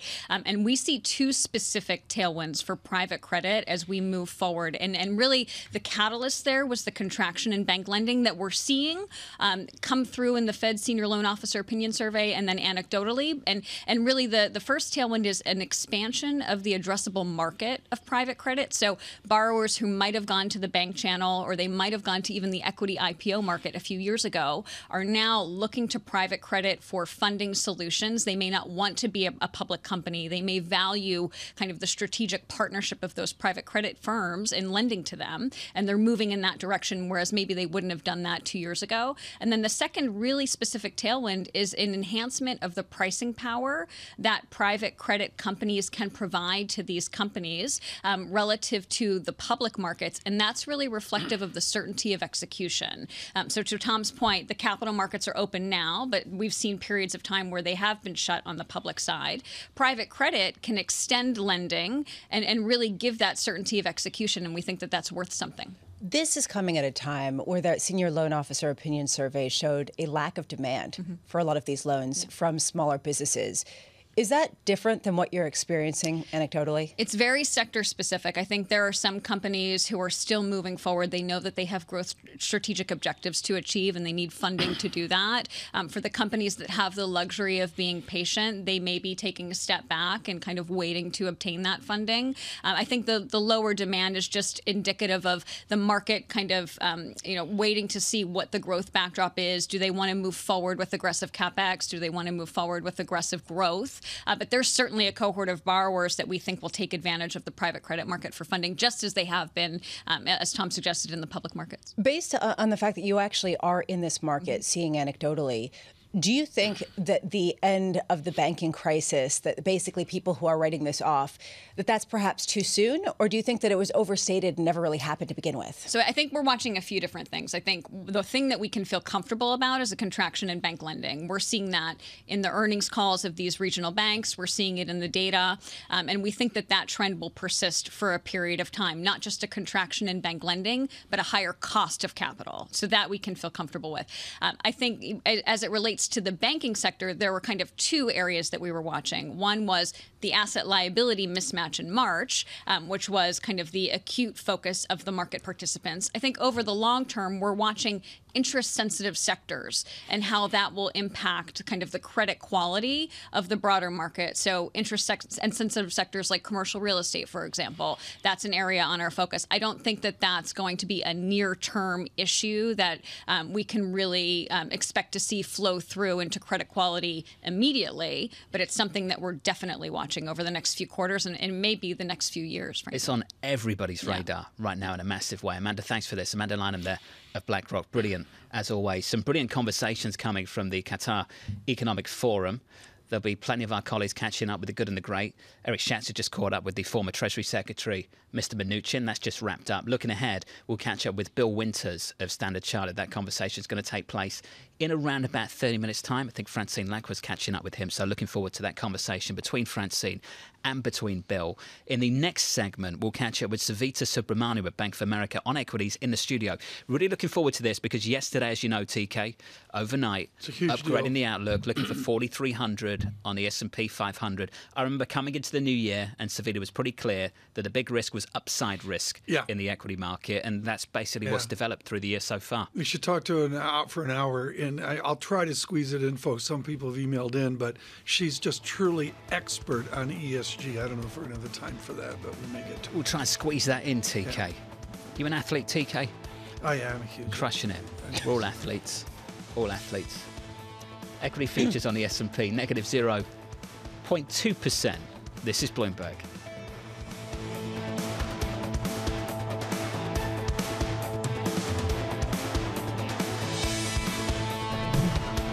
Keeping you up to date with news from around the world with the first word, I'm Lisa Mateo. Ukraine cannot win the war against Russia. That today from Hungarian Prime Minister Viktor Orban, who spoke with Bloomberg editor-in-chief John Micklethwaite at the Qatar Economic Forum in Doha. Orban said with NATO not ready to send troops, quote, there is no chance for poor Ukrainians to win this war. Hungary is blocking a further $540 million installment of European Union financial aid to Ukraine. It also opposes new sanctions against Russia. Russia is pressuring other countries, including India, behind the scenes. The Kremlin is threatening to upend defense and energy deals unless they help block expected moves aimed at punishing Russia over its invasion of Ukraine. Documents seen by Bloomberg show Ukraine wants a financial action task force to add Moscow to its so-called blacklist or gray list. That would put Vladimir Putin's government in the same company as North Korea, Iran, and Myanmar. Banco Santander's chairman says she expects more bumps for the financial industry as central banks normalize borrowing costs after a long period of low interest rates. But speaking to Bloomberg Television from the Institute of International Finance Summit in Brussels, Anna Botín sounded optimistic.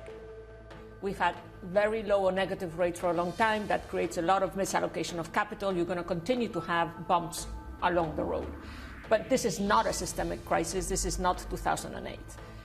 Global regulated banks have risen the capital levels from 2 trillion to 6 trillion. So we're in a very strong position. Banks are resilient. Dean says she expects central banks to keep rates at the current levels or raise them further because inflation is still higher than the cost of borrowing money. Global news powered by more than 2,700 journalists and analysts in over 120 countries. I'm Lisa Mateo, and this is Bloomberg.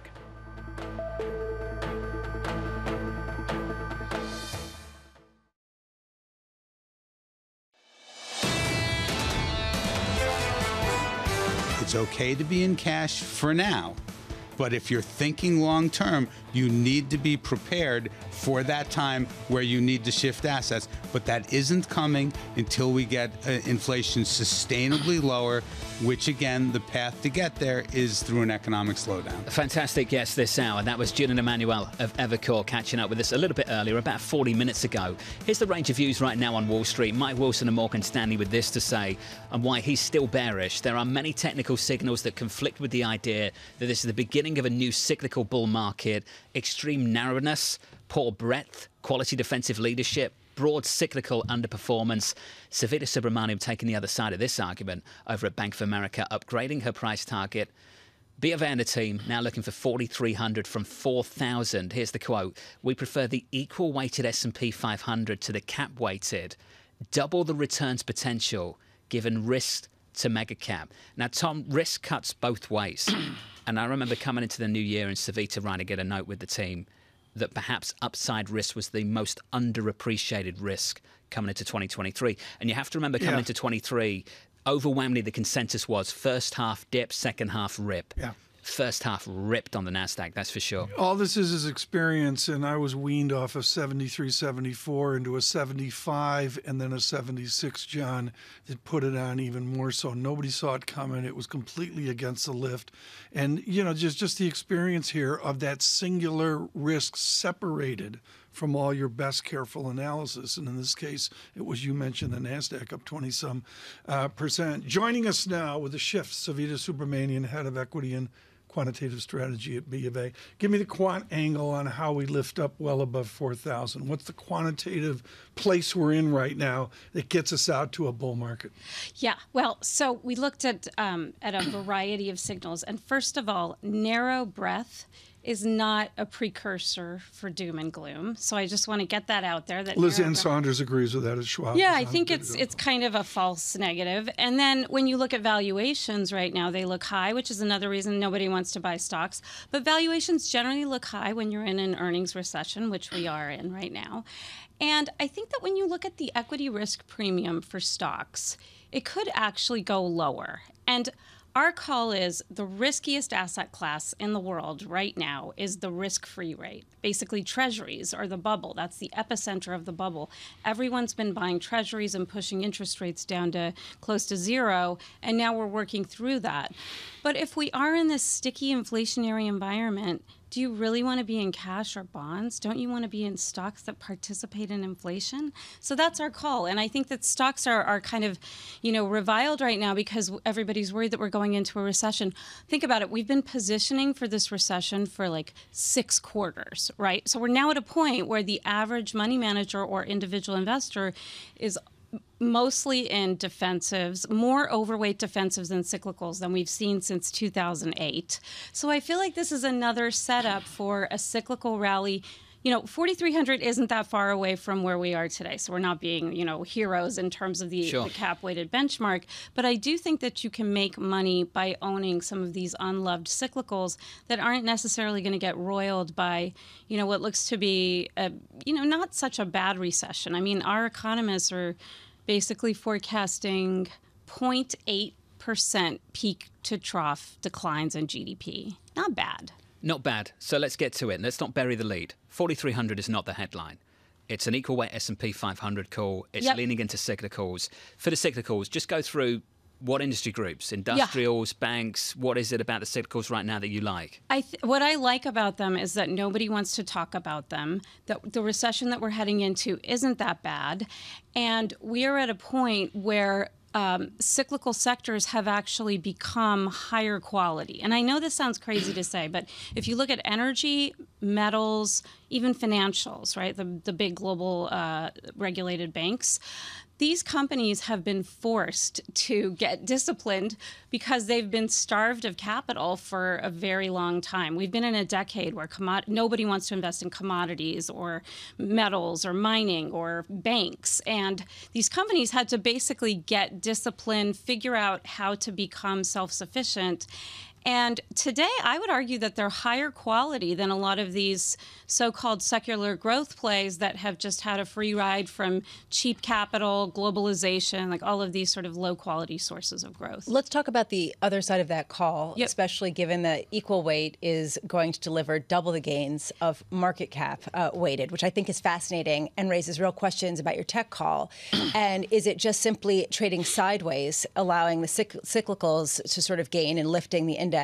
Or does that mean that they sell off? I mean, are they basically going to go opposite each other? So I think there's a way that big tech can do all right during this period, and that's if these companies start to shorten their duration risk. And what I mean by this is a lot of these big tech companies offer great growth way out in the future, so they're going to get hurt harder by changes in the cost of capital. What some of these companies are doing is acknowledging that they're too big to grow as quickly, so they're returning cash and shortening their duration. I think that's the way that we can start investing in big tech again, is if we start getting more money up front, and maybe that doesn't happen for a while. And I know it's heresy to say that some of these companies are going to initiate a dividend. All the growth investors that I talk to are like, what are you talking about? That's unthinkable. But, you know, look at a lot of these tech companies in the past that have initiated dividends. They've rallied on the news. So I think that this is one of those themes where, as we move forward, the market might trade sideways. Tech companies figure out how to navigate higher inflation, a higher cost of capital. Some of them go away. Some of them already have gone away. Smaller banks I worry about, but big banks I think are still in a very good capital position. So those are some of the things. You've got such a wide net at Bank of America. Are people cautious? Are they gloomy? I mean, I'm getting back and forth here on the world. Like, the world's coming to an end. We're all going to die. Versus, well, that's what they're saying, but they're actually long Apple. What's the collective mood? Yeah, I mean, they're probably long big tech because it's dangerous not to be in those stocks, and those stocks are seen as defensive. I don't agree. I think those stocks are actually more cyclical. But I will tell you, the mood is very gloomy. And I think that bears are just waiting for that downturn. But the one thing that makes me think we're not going to get a downturn is that the question we get most frequently is, I have capital. I'd like to put it to work. Should I wait until the debt ceiling is behind us or do something now? And if everybody's asking that question, we're probably not going to see some major downdraft. That's our call. You think that some kind of debt agreement does deliver a pretty strong relief rally based on that? Well, yeah, I think that the reason the market hasn't sold off as much is that there is this sense, even when you listen to the most bearish investors, we all kind of think that they're going to get a deal done, right? I mean, that's the base case. So why bother selling if the base case is resolution? The psychology of this moment I find fascinating. If you've made the call already and you're in the market, great. If you're on the sidelines and you're in cash, you're so nervous right now, Savita, because you believe that you're the guy that's going to get sucked in last. Right. And it's going to start mounting up, and then you're going to Yes. smash into the downturn. Of course, yeah. Well, here's the thing. If you look at asset allocations, they're more overweight bonds than stocks than we've seen since 2008.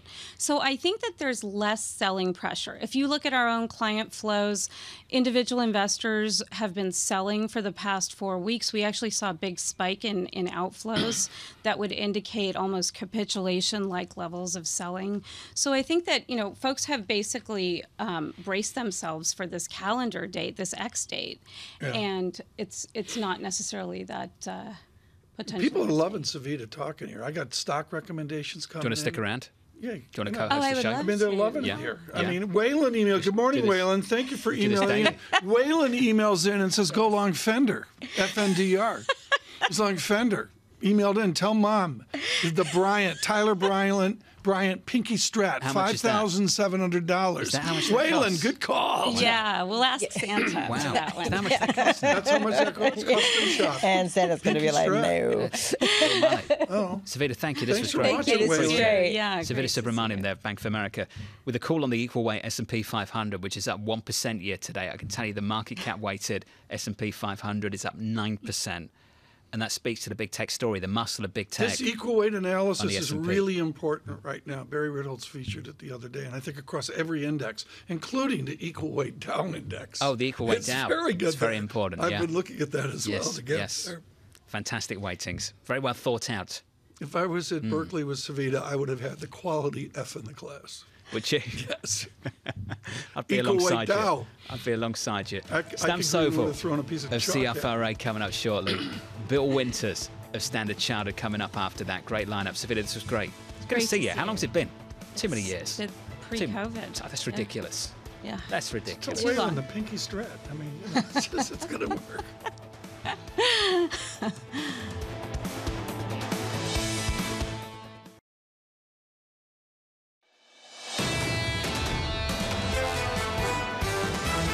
we're seeing this drift higher because people have checked out and there's not much going on the tape. In the stock market, you really haven't been getting paid to wait. This is going to be a volatile market. We don't expect a big bear market either in US stocks. We still feel confident that the Fed is going to be pausing, and so they're not going to have to deliver another hike in June. This is Bloomberg Surveillance with Tom Keene, Jonathan Ferro, and Lisa Abramowicz. Good morning, everyone. Jonathan Ferro, Lisa Abramowicz, and Tom Keene. It's a Tuesday. It's next week Tuesday. We're looking at Washington, the debt effect, and all that. But really what we're looking at is a bond market speaking volumes. Equities this morning. Sam Stovall to join us in a moment on radio and television. And John, you and I, we're not looking at Sam Stovall's world. We're looking at a 2-year yield 4.40%. Yeah, it's amazing. 8 straight days of this now. We add some more weight to the front end of the yield curve. Yields up higher by 6 basis points to, let's call it, 440 on a 2-year. And Tom, it's been relentless. At the same time, the equity market has handled it pretty well. The NASDAQ up again yesterday. The NASDAQ run continues. Somebody earlier, 2 hours ago or so, said, what are you looking at? They said they're looking at the 10-year real yield. I saw Shanali Basak on the real yield last Friday, and I'm sorry, out to 1.49%. This is beginning to be an elevated and adjusted real yield. I think a lot of people expected maybe a pause next month from the Federal Reserve. They don't want to call it a pause at the Federal Reserve. They want to call it maybe a break, a skip. I don't know what, Tom, but ultimately it will come down to information over the next month for the June call. We've got a debt ceiling debate we need to clear. That's one hurdle. June 2nd payrolls, June 13th CPI.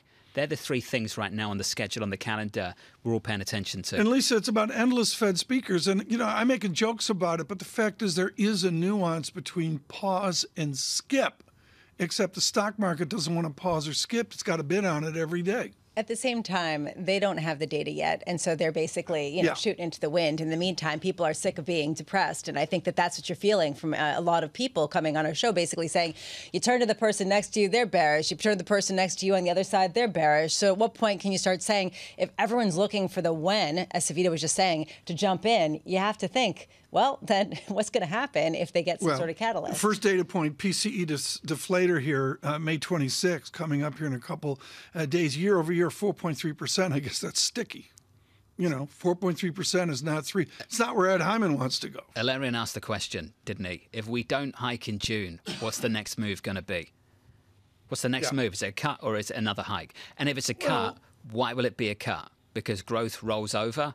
Collapses, we get a recession, or is it because the inflation information is so much better, it's improved? And Lisa, that phrase we all love, the immaculate disinflation, yeah, that's bullish.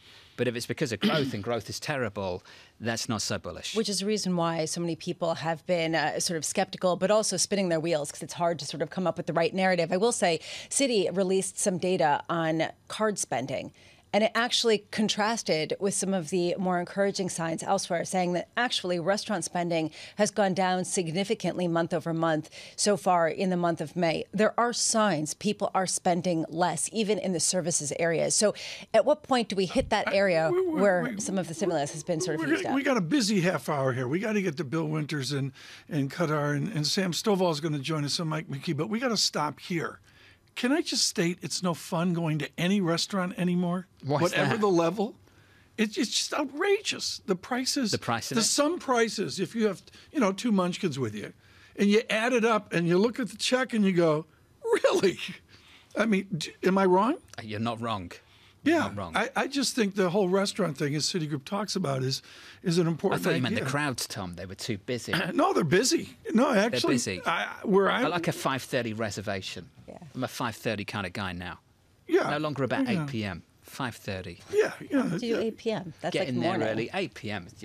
Come on. Might as well be, I'm in bed by then. Exactly. Data check. I'm going to go quickly here. We got to get to Sam Stovall. 107.76 on euro. That speaks volumes. Thanks for that, Tom. Futures negative by 0.3% on the S&P.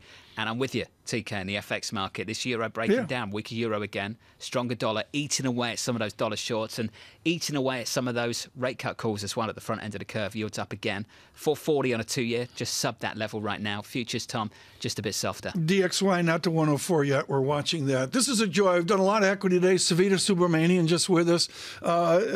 John talking about Mike Wilson at Morgan Stanley. We need some common sense. Samuel Stovall joins us right now. Chief Investment Strategist, CFRA. Sam, with cash, do you have the confidence to deploy it now in buying shares? Good morning, Tom. I think that what we're experiencing right now is a little bit of sideways action, so it really depends on your time horizon. If you are looking more for short term, I think we're in a challenging period right now, an anticipatory period as to what's going to happen with the debt ceiling, what's going to happen with the Federal Reserve on June 13, 14, and then what happens with the potential for a recession. But longer term, I'm in definite agreement that we should be deploying our cash and that the greatest opportunities lie in the mid and small cap arenas. Really important question, going back to all of the heritage of CFRA. What is the marginal characteristic right now of your 5-star rated stocks? What's the nuance there that makes them distinctive? Well, it's basically growth at a reasonable price, GARP. Looking for where the expectations are for earnings, where expectations for GDP growth, et cetera. And so our belief is that when we look into 2024, we're looking at essentially all sectors posting positive returns, with many of the growth and cyclical groups posting double-digit increases, ditto for the market itself. So with a lot of doom and gloom focused on what's happening in 2023, I think we have to look beyond that, look beyond the valley into the coming calendar year. Just looking beyond the valley of the debt ceiling discussion, which everyone loves having, I am wondering if you agree with Savita Subramanian, this idea we could see a relief rally if it is taken off the table in stocks, even though a lot of people have been saying that stock investors haven't been paying attention, they're not pricing this at all. Are you taking the other side of that, and do you agree with Savita? Yes, I do. I think investors certainly have worked themselves up into a frenzy, reminding themselves what happened in 2011 when we had the last debt crisis that caused a downgrade in the U.S. credit rating. We saw all sizes, styles, sectors, and 97% of sub-industries in negative territory. But I think as we were looking last week through Thursday, with the increasing optimism of some sort of a debt agreement, we essentially saw a reverse situation where the underperformers were your safe haven defensive staples, healthcare, utilities, and the outperformers were communication services, consumer discretionary, tech, and financials. So I think that we probably will end up with a short-term pop, at least, that then might get muted the closer we get to the upcoming FOMC meeting. Sam, I got to say, you have to wonder at a certain point whether it's just basically the psychology of a market where people have been wrong about a recession that's been perhaps delayed or perhaps taken off the table. They're sick of being gloomy. They're sick of not earning more. They're sick of seeing gains and missing out. At what point is this just basically, a change narrative driven by price gains that now people are going to pile in on and can only persist for a little bit before it's a head fake and they get kind of blown up? Well, just that question itself implied a gain followed by a loss, followed by a gain, et cetera.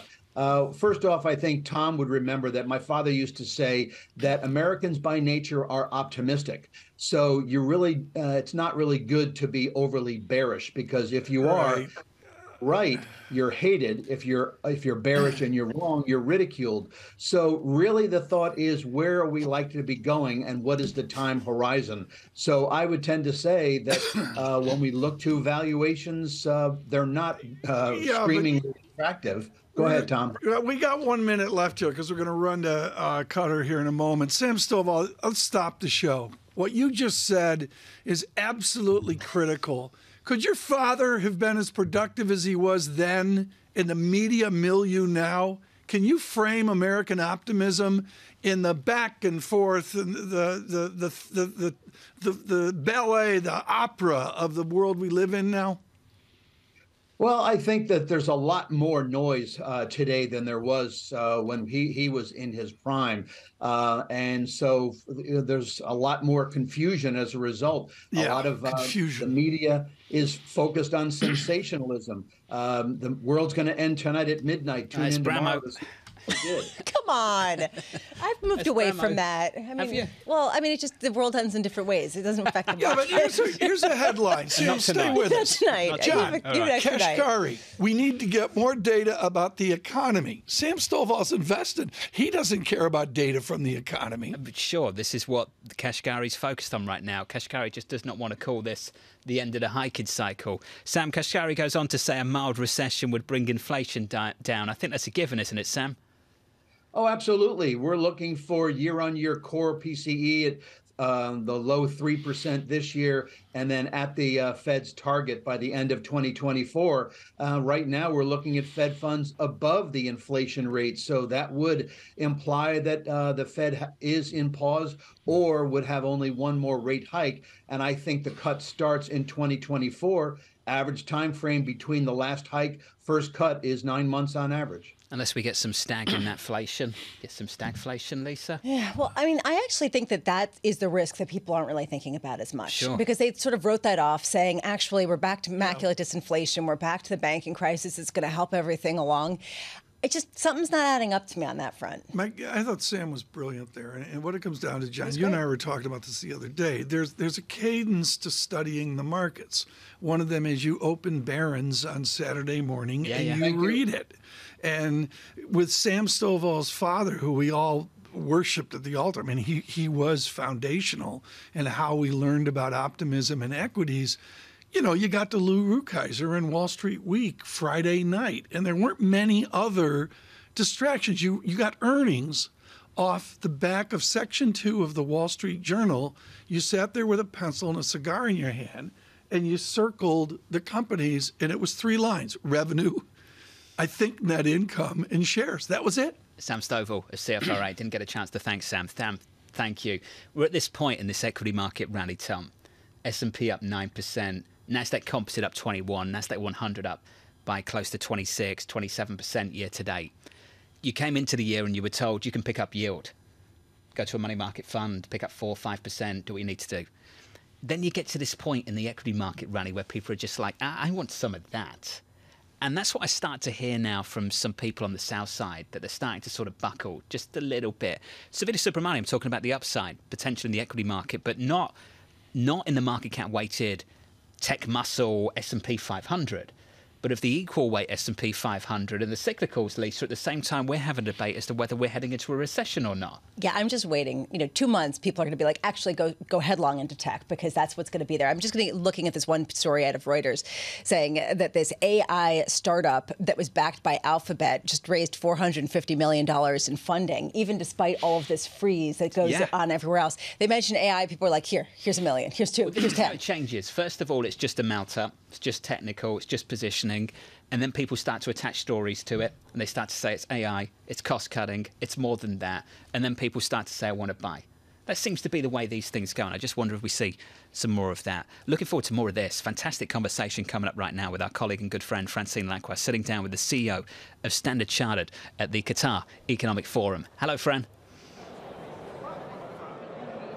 Hi, John. Thank you so much. I am delighted to speak to Bill Winters. We'll talk about the Middle East. We'll speak about markets, and we'll speak about everything in between. Bill Winters, thank you so much. Great to be here. For joining us. We'll talk about the banks, and we'll talk about potential takeovers or not of Standard Chartered in a second. But what do you worry most about the markets? Is it the debt ceiling? Is it a banking crisis? Is it Fed's policy mistakes? I mean, right this minute, I'm not worrying about too much, because I think things feel actually in a reasonable stasis in the world. Of course, we're worried about the debt ceiling, but I heard the reassuring comments both from President Biden and Speaker McCarthy yesterday. I have to think these guys know what they're playing with, so I'm okay on that. I think the structural resistance of inflation to come back down, that's the biggest concern. Not right at this moment, but just as that plays out over time, what's economic growth look like? I've been very impressed by the resilience in the U.S., in Europe, and of course this region, the Middle East, is booming. Asia is booming. India is booming, despite higher interest rates. So things feel okay. Bill, if you look at the debt ceiling, even if we have a resolution, are we playing with fire? Does it actually put the U.S. as reserve currency, as leader of the free world, at risk? Look, I mean, the politicians in Washington have been playing with the debt ceiling for decades, and so far there's not been an accident. Of course, every time it happens, we wonder, given how crazy the politics is in the U.S. right now, is this going to be the time that... But the fact is, the Treasury markets are behaving well, credit markets are behaving well, so the market is not pricing in a bad outcome here. There's a lot of money in the Middle East. Do you think they're after a bank like yours? Look, I think everybody in the world would love to own a piece of Standard Chartered Bank, because It's a strong bank. We're doing well. We've got this super interesting footprint across Asia, Middle East, and Africa. So you're a takeover and we're target. cheap. So you're a takeover target. Like I say, if somebody wants to come and say, we can add more value to this bank than what you're doing today, where you're growing at double-digit growth rates, profits at substantially higher, you can have an idea on how to do something better, please let us know. We'll come in. But is there, the fact is we're a global bank today. We're adequately scaled for the environment. We're growing quite nicely. That's all I'm focused on. Okay, if you look at regulators in the UK and elsewhere, would they be ready for a takeover of a large systemic bank by Middle Eastern money? Well, I noticed that there was a takeover of a large systemic bank in Switzerland a few weeks back, and it happened in a weekend. So I guess that means domestic. In the right circumstance, regulators can get things going. I think it's very impressive to see how the various investors in the Gulf. We're sitting here in Qatar today. I just had a panel discussion with the head of the Qatar Investment Authority. This is a very impressive investor with a truly global perspective, a lot of experience investing. And I think the various countries in the Gulf, of course, are accumulating savings right now, and they're diversifying their economy. So that's why we're here. That's why we're investing so much capital into the Middle East, because we see these huge opportunities to connect that capital with all the opportunities in Asia and vice versa. So do you need to have a bank to do that? Yep. No, you need to have a bank like us that's prepared to play that bridging role. What's the hardest thing being a bank right now? Is it how you deal with China? Look, right at the moment, I think everybody's very focused on liquidity. So even though we as a bank, and I think the banking industry broadly, is extremely liquid, and will remain liquid even after we go through a period of quantitative tightening or whatever. But the rules changed when Silicon Valley Bank went bust, and then Credit Suisse went through its turmoil a week later. So everybody's looking hard at whether the deposits are as sticky as we thought. I think that as so many things have made it through these testing periods, the industry will be fine here. I'm sure Standard Chartered will be fine. So that's the immediate concern. I think in the longer term, from a banking perspective, of course, we've always got an eye on the East-West tensions. But the best thing that happens to our business is we keep trade levels very high, which is we're record levels of trade between China and the U.S., just as an example. But China is accelerating its pace of opening up its capital markets, and for a bank that's structurally a connector, that's a good thing. That's a good thing. And how can you be sure that it's opening up for real without a step forward, two step backwards? Because we're sometimes hearing mixed messages from the Chinese authorities. I think when you look over the decades now, China has been sort of race ahead, consolidate a bit, race ahead. I think that's quite normal. Structurally, China is part of the global economy in a very, very big way, and wants to remain part of the global economy in a big way. In order to do that, they need to liberalize the arrangements for capital and goods and services moving in and out of China. That's been a steady objective for decades now. It's accelerating at the moment, I think for all the reasons around the geopolitical tensions, and I think it will continue to move forward. But will they take time from time to time to consolidate? Maybe just pull back a little bit before moving forward? Of course. Bill, when you talk about deposits and actually liquidity, do we need to look at depositors' base at some of the banks? Is there too much concentration? So are we going to see more regulation? And is that regulation warranted, or could it be like wrong regulation? It's a big question. I think it's very clear that there were some deposit bases, in particular in the U.S., although some would say Credit Suisse as well, that were too concentrated. And we know that the market was merciless with those players. We know that in the U.S., the Fed now has put a term funding facility in place. It's not a guarantee of the banking system, but it is a very, very substantial backstop. So I don't think we're going to see any more crisis. But I think everybody's looking to say, okay, let's think again about how sticky those deposits are. But, Francine, at the heart of it is, banking is a confidence business. And if we're going to have a fractional reserve banking system, technical term meaning you borrow, you take deposits and you turn them. If we're going to have that system, central banks are going to have to accommodate that with transparent liquidity facilities for healthy banks. But does mobile banking change anything? Because we used to have to queue up and actually get deposits out. Yeah, we used to have to queue up, but I'll tell you, the moment that there was a queue in front of Northern Rock in 2007, the bank was done. So, in fact, in some ways that might even be worse because it was visible. It was a news story. Mobile banking means everything goes a bit faster. But bank runs are bank runs, and as soon as you lose confidence, it's hard to get it back. Does the end of Credit Suisse actually mean that you get market share in Asia? Look, I mean, Credit Suisse's business is being distributed across the market. UBS acquired a lot of it, but UBS was already the 400-pound gorilla, so they can't retain everything that came in from Credit Suisse. Some of the money had moved before. Obviously, there was almost over $200 billion of outflows. Before that, that money all went someplace, and it's not all going back to UBS. So yeah, we're picking up RMs, so relationship managers. We're picking up assets under management. We're picking up some loan market share. And that's how much? Do you have a quantity of like? We had $20 billion of inflows last year, and another $5 or so billion into our private bank in the first quarter of this year, which in the overall scheme of Credit Suisse is not a big deal. Yeah. For Standard Chartered, it's material. But we talk about the UK almost every day as, you know, it could do better, it needs to be better, there's not enough investment. Do you worry about the UK and London specifically as a capital market? I'm a big believer in the UK, right? It's a fundamentally resilient place. I think Rishi Sunak and government are doing the right things right now. Of course, politically, they've got a challenge given everything that we've been through. But I think the country's doing the right thing. It's incredibly resilient.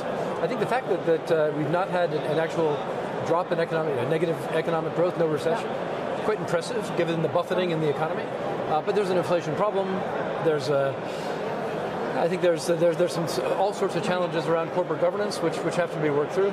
Okay, well, we'll have to get you back on to talk about that, Bill. Thanks so much. Bill Winters there, Standard Chartered. With that, John, I'm going to send it back to you in New York, and we'll have plenty more throughout the day. Hey, Francine, wonderful work as always. Francine Lacqua there with Bill Winters of Standard Chartered, sitting in the Middle East at the Qatar Economic Forum, answering questions at the beginning of that conversation about the potential for a takeover. Plenty of speculation about potentially first Abu Dhabi Bank coming in. Interesting, he wasn't exactly screaming, "We're not for sale."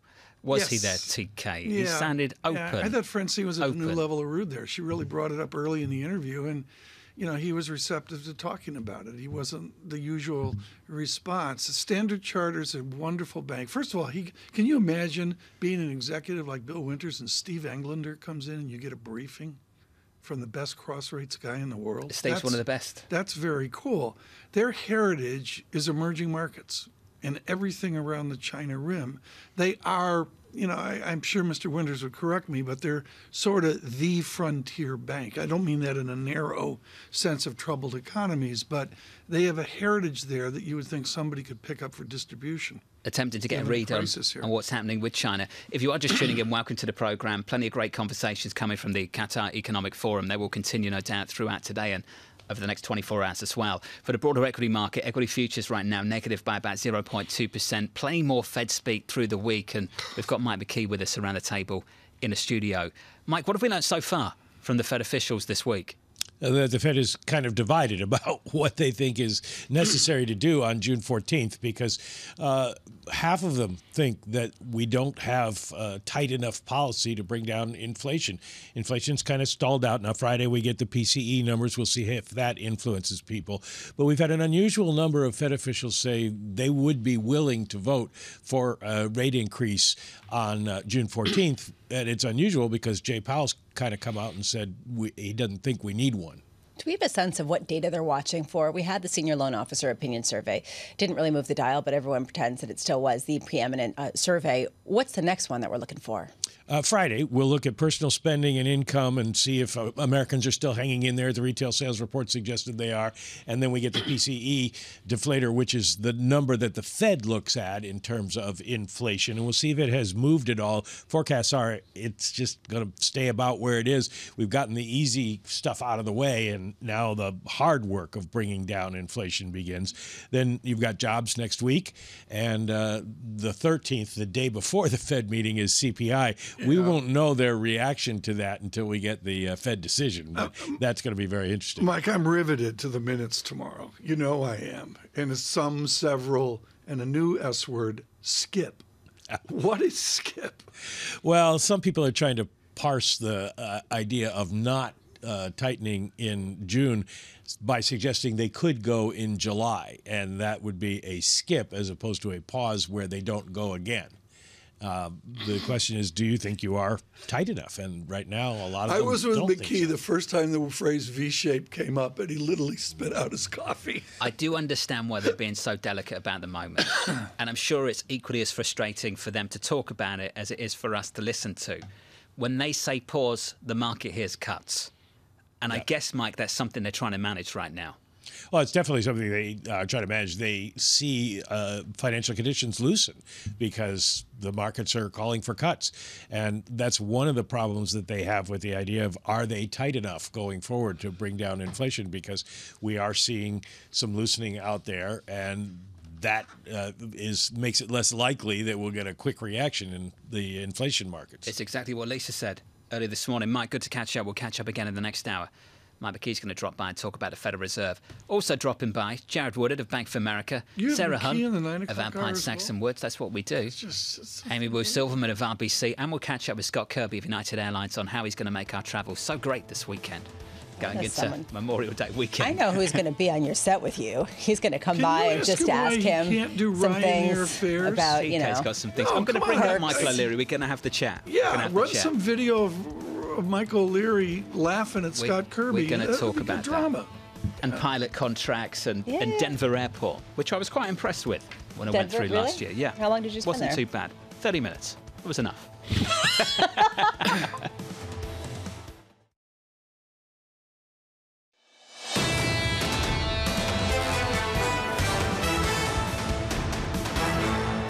Bloomberg Surveillance on a Tuesday. I'm calling it next week Tuesday because all of a sudden the debt and the deficit and all that is very next week. Meanwhile, yields are higher, somewhat off the deficit chat, but I think for other reasons too, Lisa. 4.39% on the two-year yield is really a shocking move off of what, 3.85%? 3 cups of coffee ago? Yeah, but a half a percentage point increase that we've seen just as a grind higher in the face of perhaps some calm, at least with respect to the banking sector. 2's10 spread 64 basis points was 59. We have a greater inversion out there, even with all the debt and deficit. And I'm going to go to the real yield, the 10-year yield, 1.49% as well. Futures -9. Meanwhile, today we do get a number of Fed speakers, including our one in particular, Dallas Fed President Lori Logan is going to be speaking at the top of the hour. That comes after some hawkish comments from St. Louis Fed President James Bullard. Torsten Slok of Apollo Global Management weighed in on the impact of what's going on, basically saying non-farm payrolls is likely to continue to slow down over the coming months as the lagged effects of Fed hikes continue to have a negative impact, get this, in particular in the sectors more vulnerable to higher rates, including tech and retail trade. To me, the question around when people will wake up in tech to the interest rate sensitivity, or whether we've somehow shifted these two ideas away from each other completely with the advent of the artificial intelligence craze. Call it a factor. Well, I'm going to stay out of the AI debate. I have not really voiced my opinion on that. I'm trying to figure out what my opinion is on it. But yeah, I do take the point that tech's in its own little universe now, and you certainly see that in the equity market. As we mentioned earlier, we're going to follow all of this economic data onto the June 14th meeting. Now with a brief, Torsten Slok joins as chief economist at Apollo Global Management. Torsten, I want to get to your spectacular chart today, which is lit up on Twitter right now, but I got to follow up on Lisa's note there on non-farm payrolls. I'm going to give you a should phrase. Where should non-farm payrolls be? Well, given that during the pandemic there was thrown 5 trillion fiscal stimulus on the economy and 5 trillion Fed balance sheet expansion, it's not a surprise that when you throw 10 trillion at a roughly $20 trillion economy, drawing that out of the economy is taking time.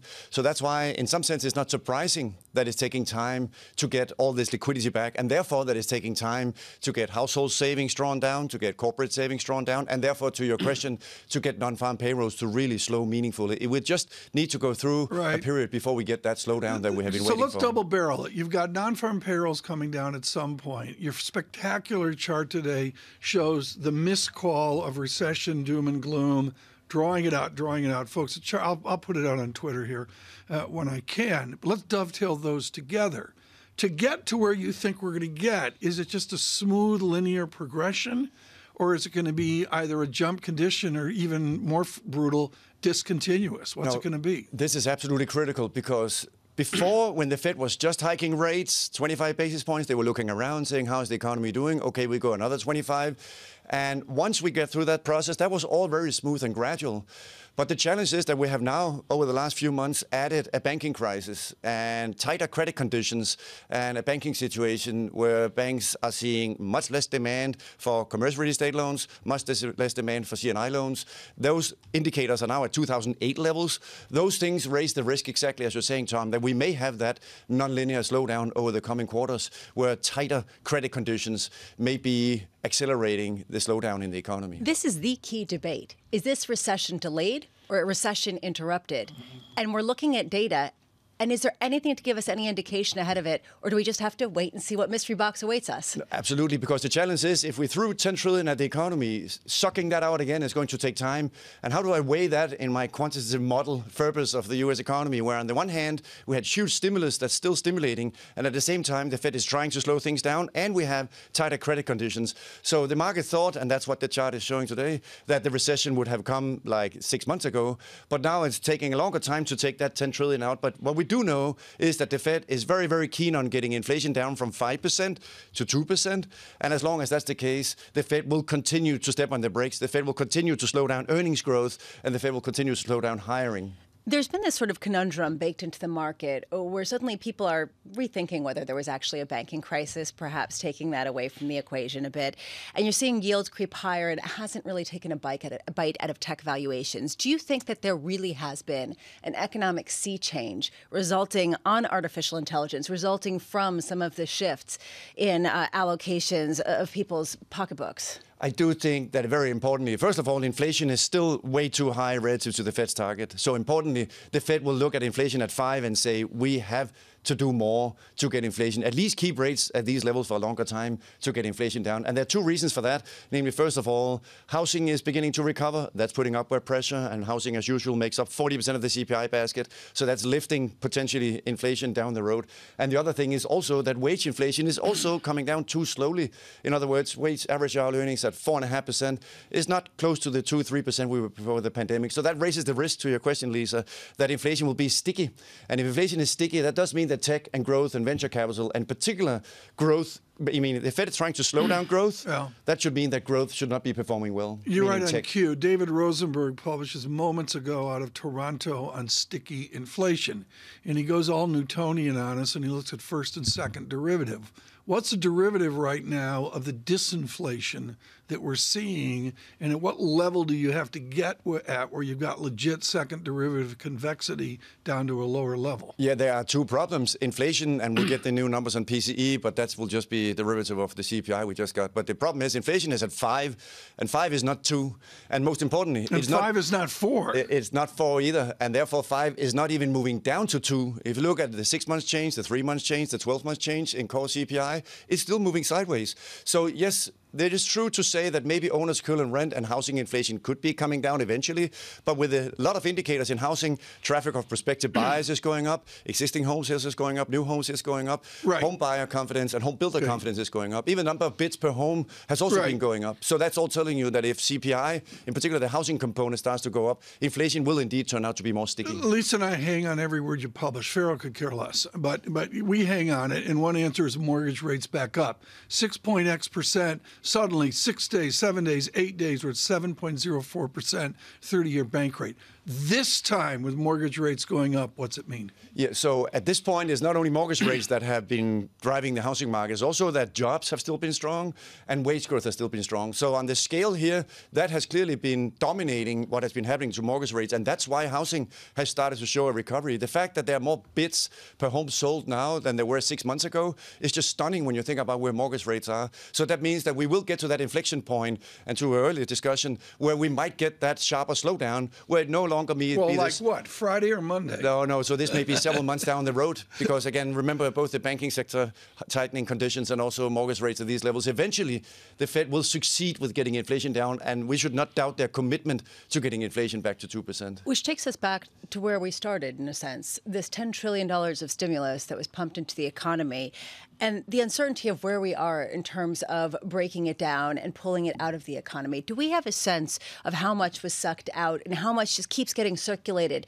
in terms of wages and bigger incomes that go into spending? Absolutely. That's really the key question, because the only way we can really get a good handle of that is to try to look at the data for how much savings is left across the income distribution. The Fed has quarterly data for that. Some of the banks, Citibank and Bank of America, have data that also on the private level. And the conclusion is still today you have both for high, middle and low income groups still a higher levels of savings at these cash in checking accounts than what you had in the fourth quarter of 2019. So the answer to your question is we still need some more time before that excess savings has been worked down to a lower level. And that's when we ultimately will begin. We've seen, you spoke about this earlier, we've seen some of the credit card data showing some signs of weakness. You also seen on my Bloomberg screen, restaurant performance index also beginning to roll over a bit. So there are some early signs of maybe consumers are beginning to hold back, and delinquency rates also, in particular for lower FICO scores, are also beginning to go up. So yes, there's some early signs of cracks for the US consumer, but it's still exactly the question you're asking, pretty difficult to get an firm handle on what is the timing, but it is coming. No one should doubt that a recession is on the horizon. There's a big debate about what caused the inflation. Was it this question of some structural changes with people exiting the workplace and just perhaps reglobalization or deglobalization? And how much was just modern monetary theory failed? That essentially, yes, if you do just print money, you're going to get more inflation. And that's essentially what happened. I mean, how much can you parse out these two things? Yeah, so if you throw 10 trillion at the economy, no wonder that you get some inflation. And if you at the same time lower the capacity of the economy, meaning lower the supply side, if capacity starts shrinking, you both have more demand and you have less supply.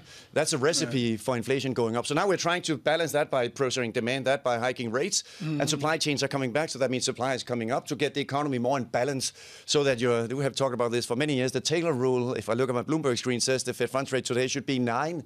That's obviously not where we are, but we are so far away from the Fed's goal of inflation and unemployment that we still need more to do to get to the point where there's more balance between supply and demand. Let's go Chicago School by way of Austria. M2 has been a study. Most people say ignore M2, doesn't have recent academic validity.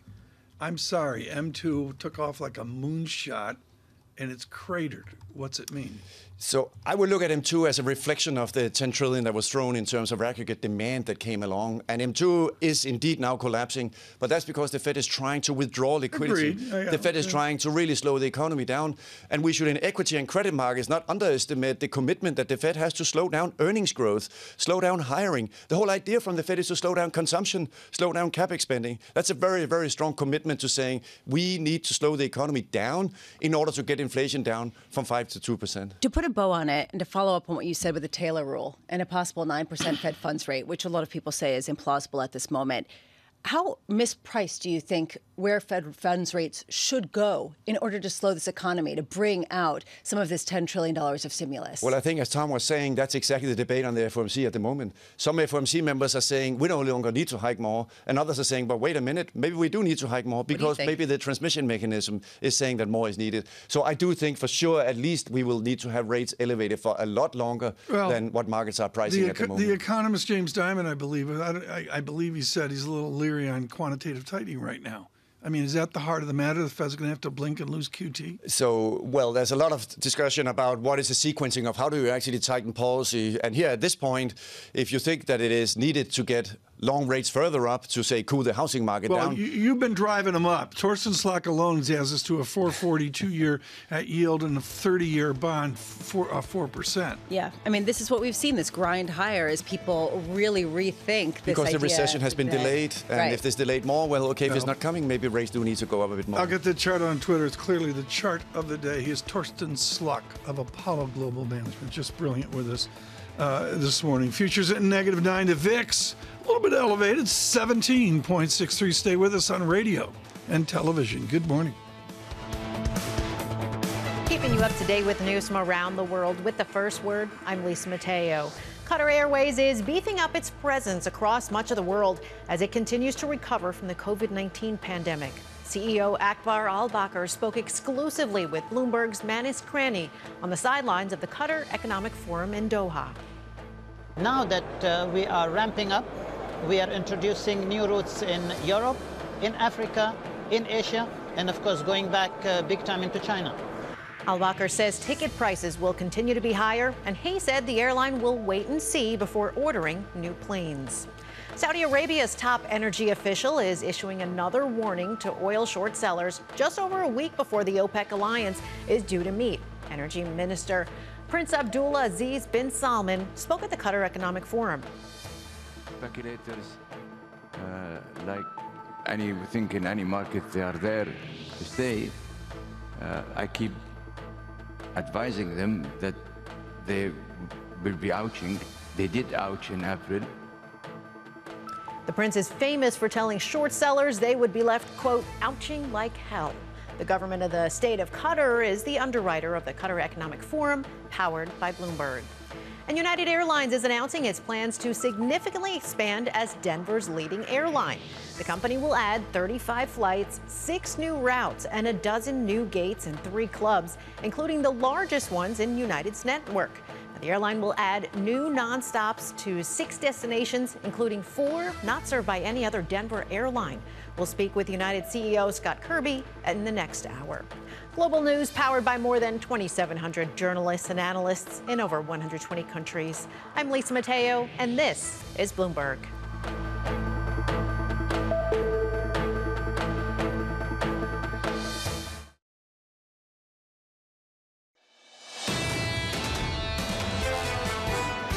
Credit tightening that I'm seeing in the data and that I'm hearing from my contacts in the banking sector could be worth as much as a couple of rate hikes. My own personal starting point, though, is 1 or 2 rate hikes. Right now, absent a big change, I think we're comfortable. I'll be comfortable saying, let's just look and see how things play out for a little bit. There's, as Raphael said, a whole month's worth of data coming between now and then. So I'd still see a whole month of information, so I don't prejudge June.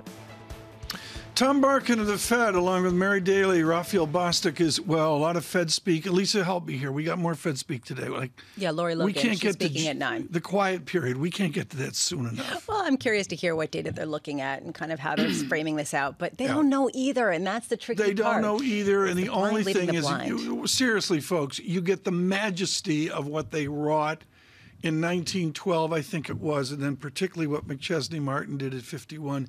Each of these people is different, and I think with the speaking we see that. Well, and just to highlight how uncertain this moment is and why different views are important to rethink this paradigm that we're in, is Torsten Slok really defining what happens when you pump $10 trillion of stimulus into an economy that's never seen that scale before, and all of a sudden you have to understand an economic model that doesn't really have parallel, and that I think is what they're struggling with as well in their communication. We're going to get oil right now. We're going to do that. Futures a -10 here, a bit of a deterioration with higher yields. 2-year yield of 4.39%. We printed 4.40 moments ago. Higher yields this morning.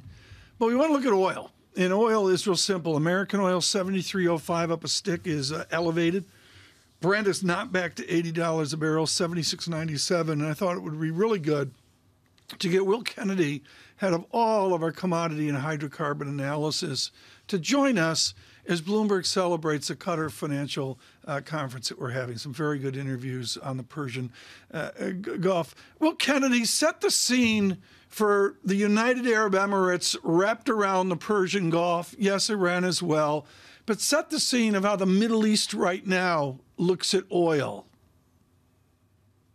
Well, I think that a lot of the countries in the Middle East would like oil prices to be higher from here. I mean, 77 on the face of it looks quite healthy, but my colleague on Opinion, Javier Blas, wrote an excellent column yesterday explaining that 77 just isn't what it used to be. In a lot of these states, Saudi Arabia, the UAE, Qatar, have big spending commitments, and they need those oil revenues to meet those. So I think we heard from the Saudi oil minister at the Qatar Economic Forum today, and he was clear that people shouldn't get too short on oil, that he's willing to surprise the market again. Clearly, they had that surprise cut back in April, and that was aimed squarely at people trying to short oil. But it had a momentary fizz, but it's now gone, and there are a lot of hedge funds who are very short this market. The hedge fund positioning is as short as it's been in almost 10 years. So he was trying to send a clear message today, with an OPEC meeting just over a week away, that traders should not be complacent about what OPEC may or may not do. I think this is just brilliant. This idea that we have in our head whatever a fair price of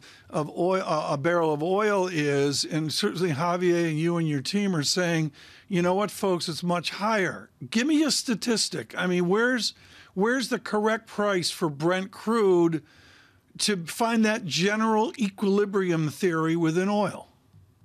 Well, I think that if there's people running the Saudi finance ministry, the people at the top of the Saudi government would probably, they don't say what they want the oil price to be. That's a matter of policy. They don't target prices. They claim that they just target supply and demand balance. But I think if you look at Saudi finances, they would be much more comfortable with an oil price closer to $100 a barrel. Wow. Meanwhile, there's a question of whether the low prices relative to that $100 barrel mark, whether it's because of supply or demand. And Javier wrote this column recently just talking about how it's not as much a demand side story and it going down, but rather a supply side story, and the fact that Russian oil has actually been accelerated in terms of its production, that it never went away, that Iranian oil is making its way to the market. You look around the world, all of these actors that were thought to be sort of removed from the action are anything but. How much is that a big part of the story, that this is supply people weren't counting on? I think that's exactly right. And Russia, of course, had pledged to cut by 500,000 barrels a day, alongside the cuts announced by the rest of OPEC back in April. And they haven't, from what we can see, they claim to have done it, but it's very hard to see that in the market. And actually, Russian oil exports, which is at the end of the day what matters to the supply-demand balance internationally, are as high as they've been since the start of the war, and they're still rising. So there may be some frustration in the rest of OPEC Plus that Russia isn't pulling its weight. Now, that hasn't yet been expressed publicly, but behind the scenes, you've got to think that they want Russia, they need Russia to follow through, because right now, the salient fact about the oil market is Russian oil continues to flow at unconstrained rates into the global oil market and competing with Middle Eastern oil in Asia. You know, all that Russian oil is going to India and China now. And that is certainly weighing on sentiment and certainly weighing on prices. What does this do in terms of the partnership of the plus part of OPEC Plus? The idea that Russia's voice at the table perhaps is that much more fraught, already fraught, but that much more so if they're working at odds to the goal of the OPEC members that want to see oil closer to $100 a barrel. Well, it's important to say, Lisa, I think that rhetorically Russia is still very committed to the alliance. It claims to be doing what it promised to do, and Putin went out of his way to praise the alliance, and it's important to Russia last week. From the OPEC side in the Gulf, they want and need Russia to stay in. So I think people are publicly saying that everything is fine, but you must wonder what tensions lie underneath. And it will be interesting to hear from ministers and see what decisions are made when OPEC meets in just over a week.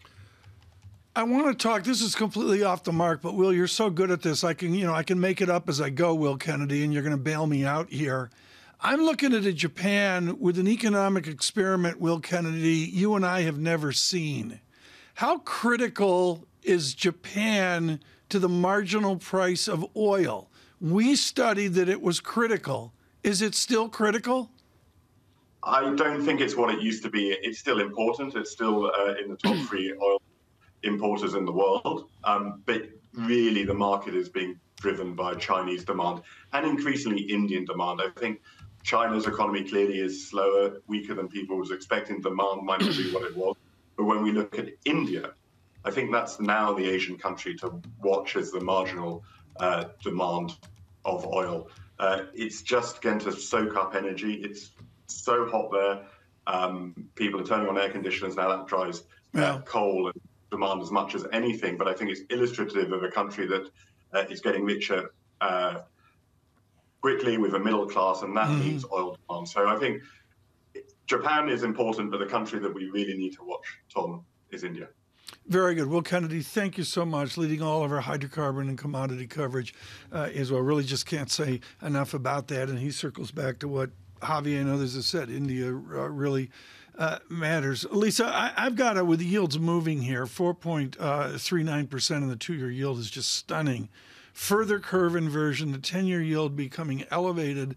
And I want to go back to Amanda Lynham at BlackRock today, who I think was just brilliant about when I say corporations adapt, I'm looking at it from an accounting standpoint over to equities. She took it right over to bonds, which is hugely important. And she said, without hesitation, they're adapting and adapting fast. Well, and that's actually increased their credit worthiness, especially on the margins, because they've paid down their debt.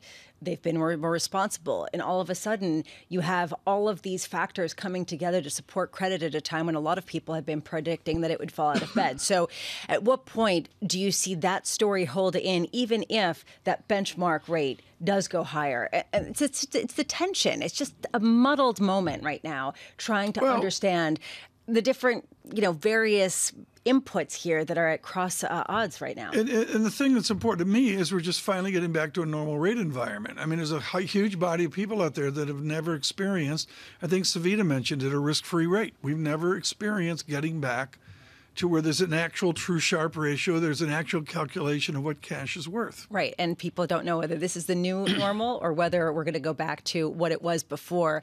To me, this idea of when could we get inflation back, that was the question for 2 decades where people were saying we're never going to see inflation again. Basically, just print money, take a helicopter, take a bunch of cash and throw it down, and we tried that. And guess what? It created inflation. Ask me tomorrow, I may change my mind, but the singular headline of the last 10 days, folks, and this off our great economic decks, was Scott Landman, John Williams of the New York Fed, we will get to a lower structured R-star. To me, that was the most important headline that we've got. Yeah. Filters into everything. And coheres with what the IMF is saying as well. Where else are you going to get this, folks? Surveillance on the 9 o'clock hour. John Ferro talking to Ryanair. John Ferro talking to United Airlines. Nowhere else on the planet are you going to see that. Kirby of United. Next.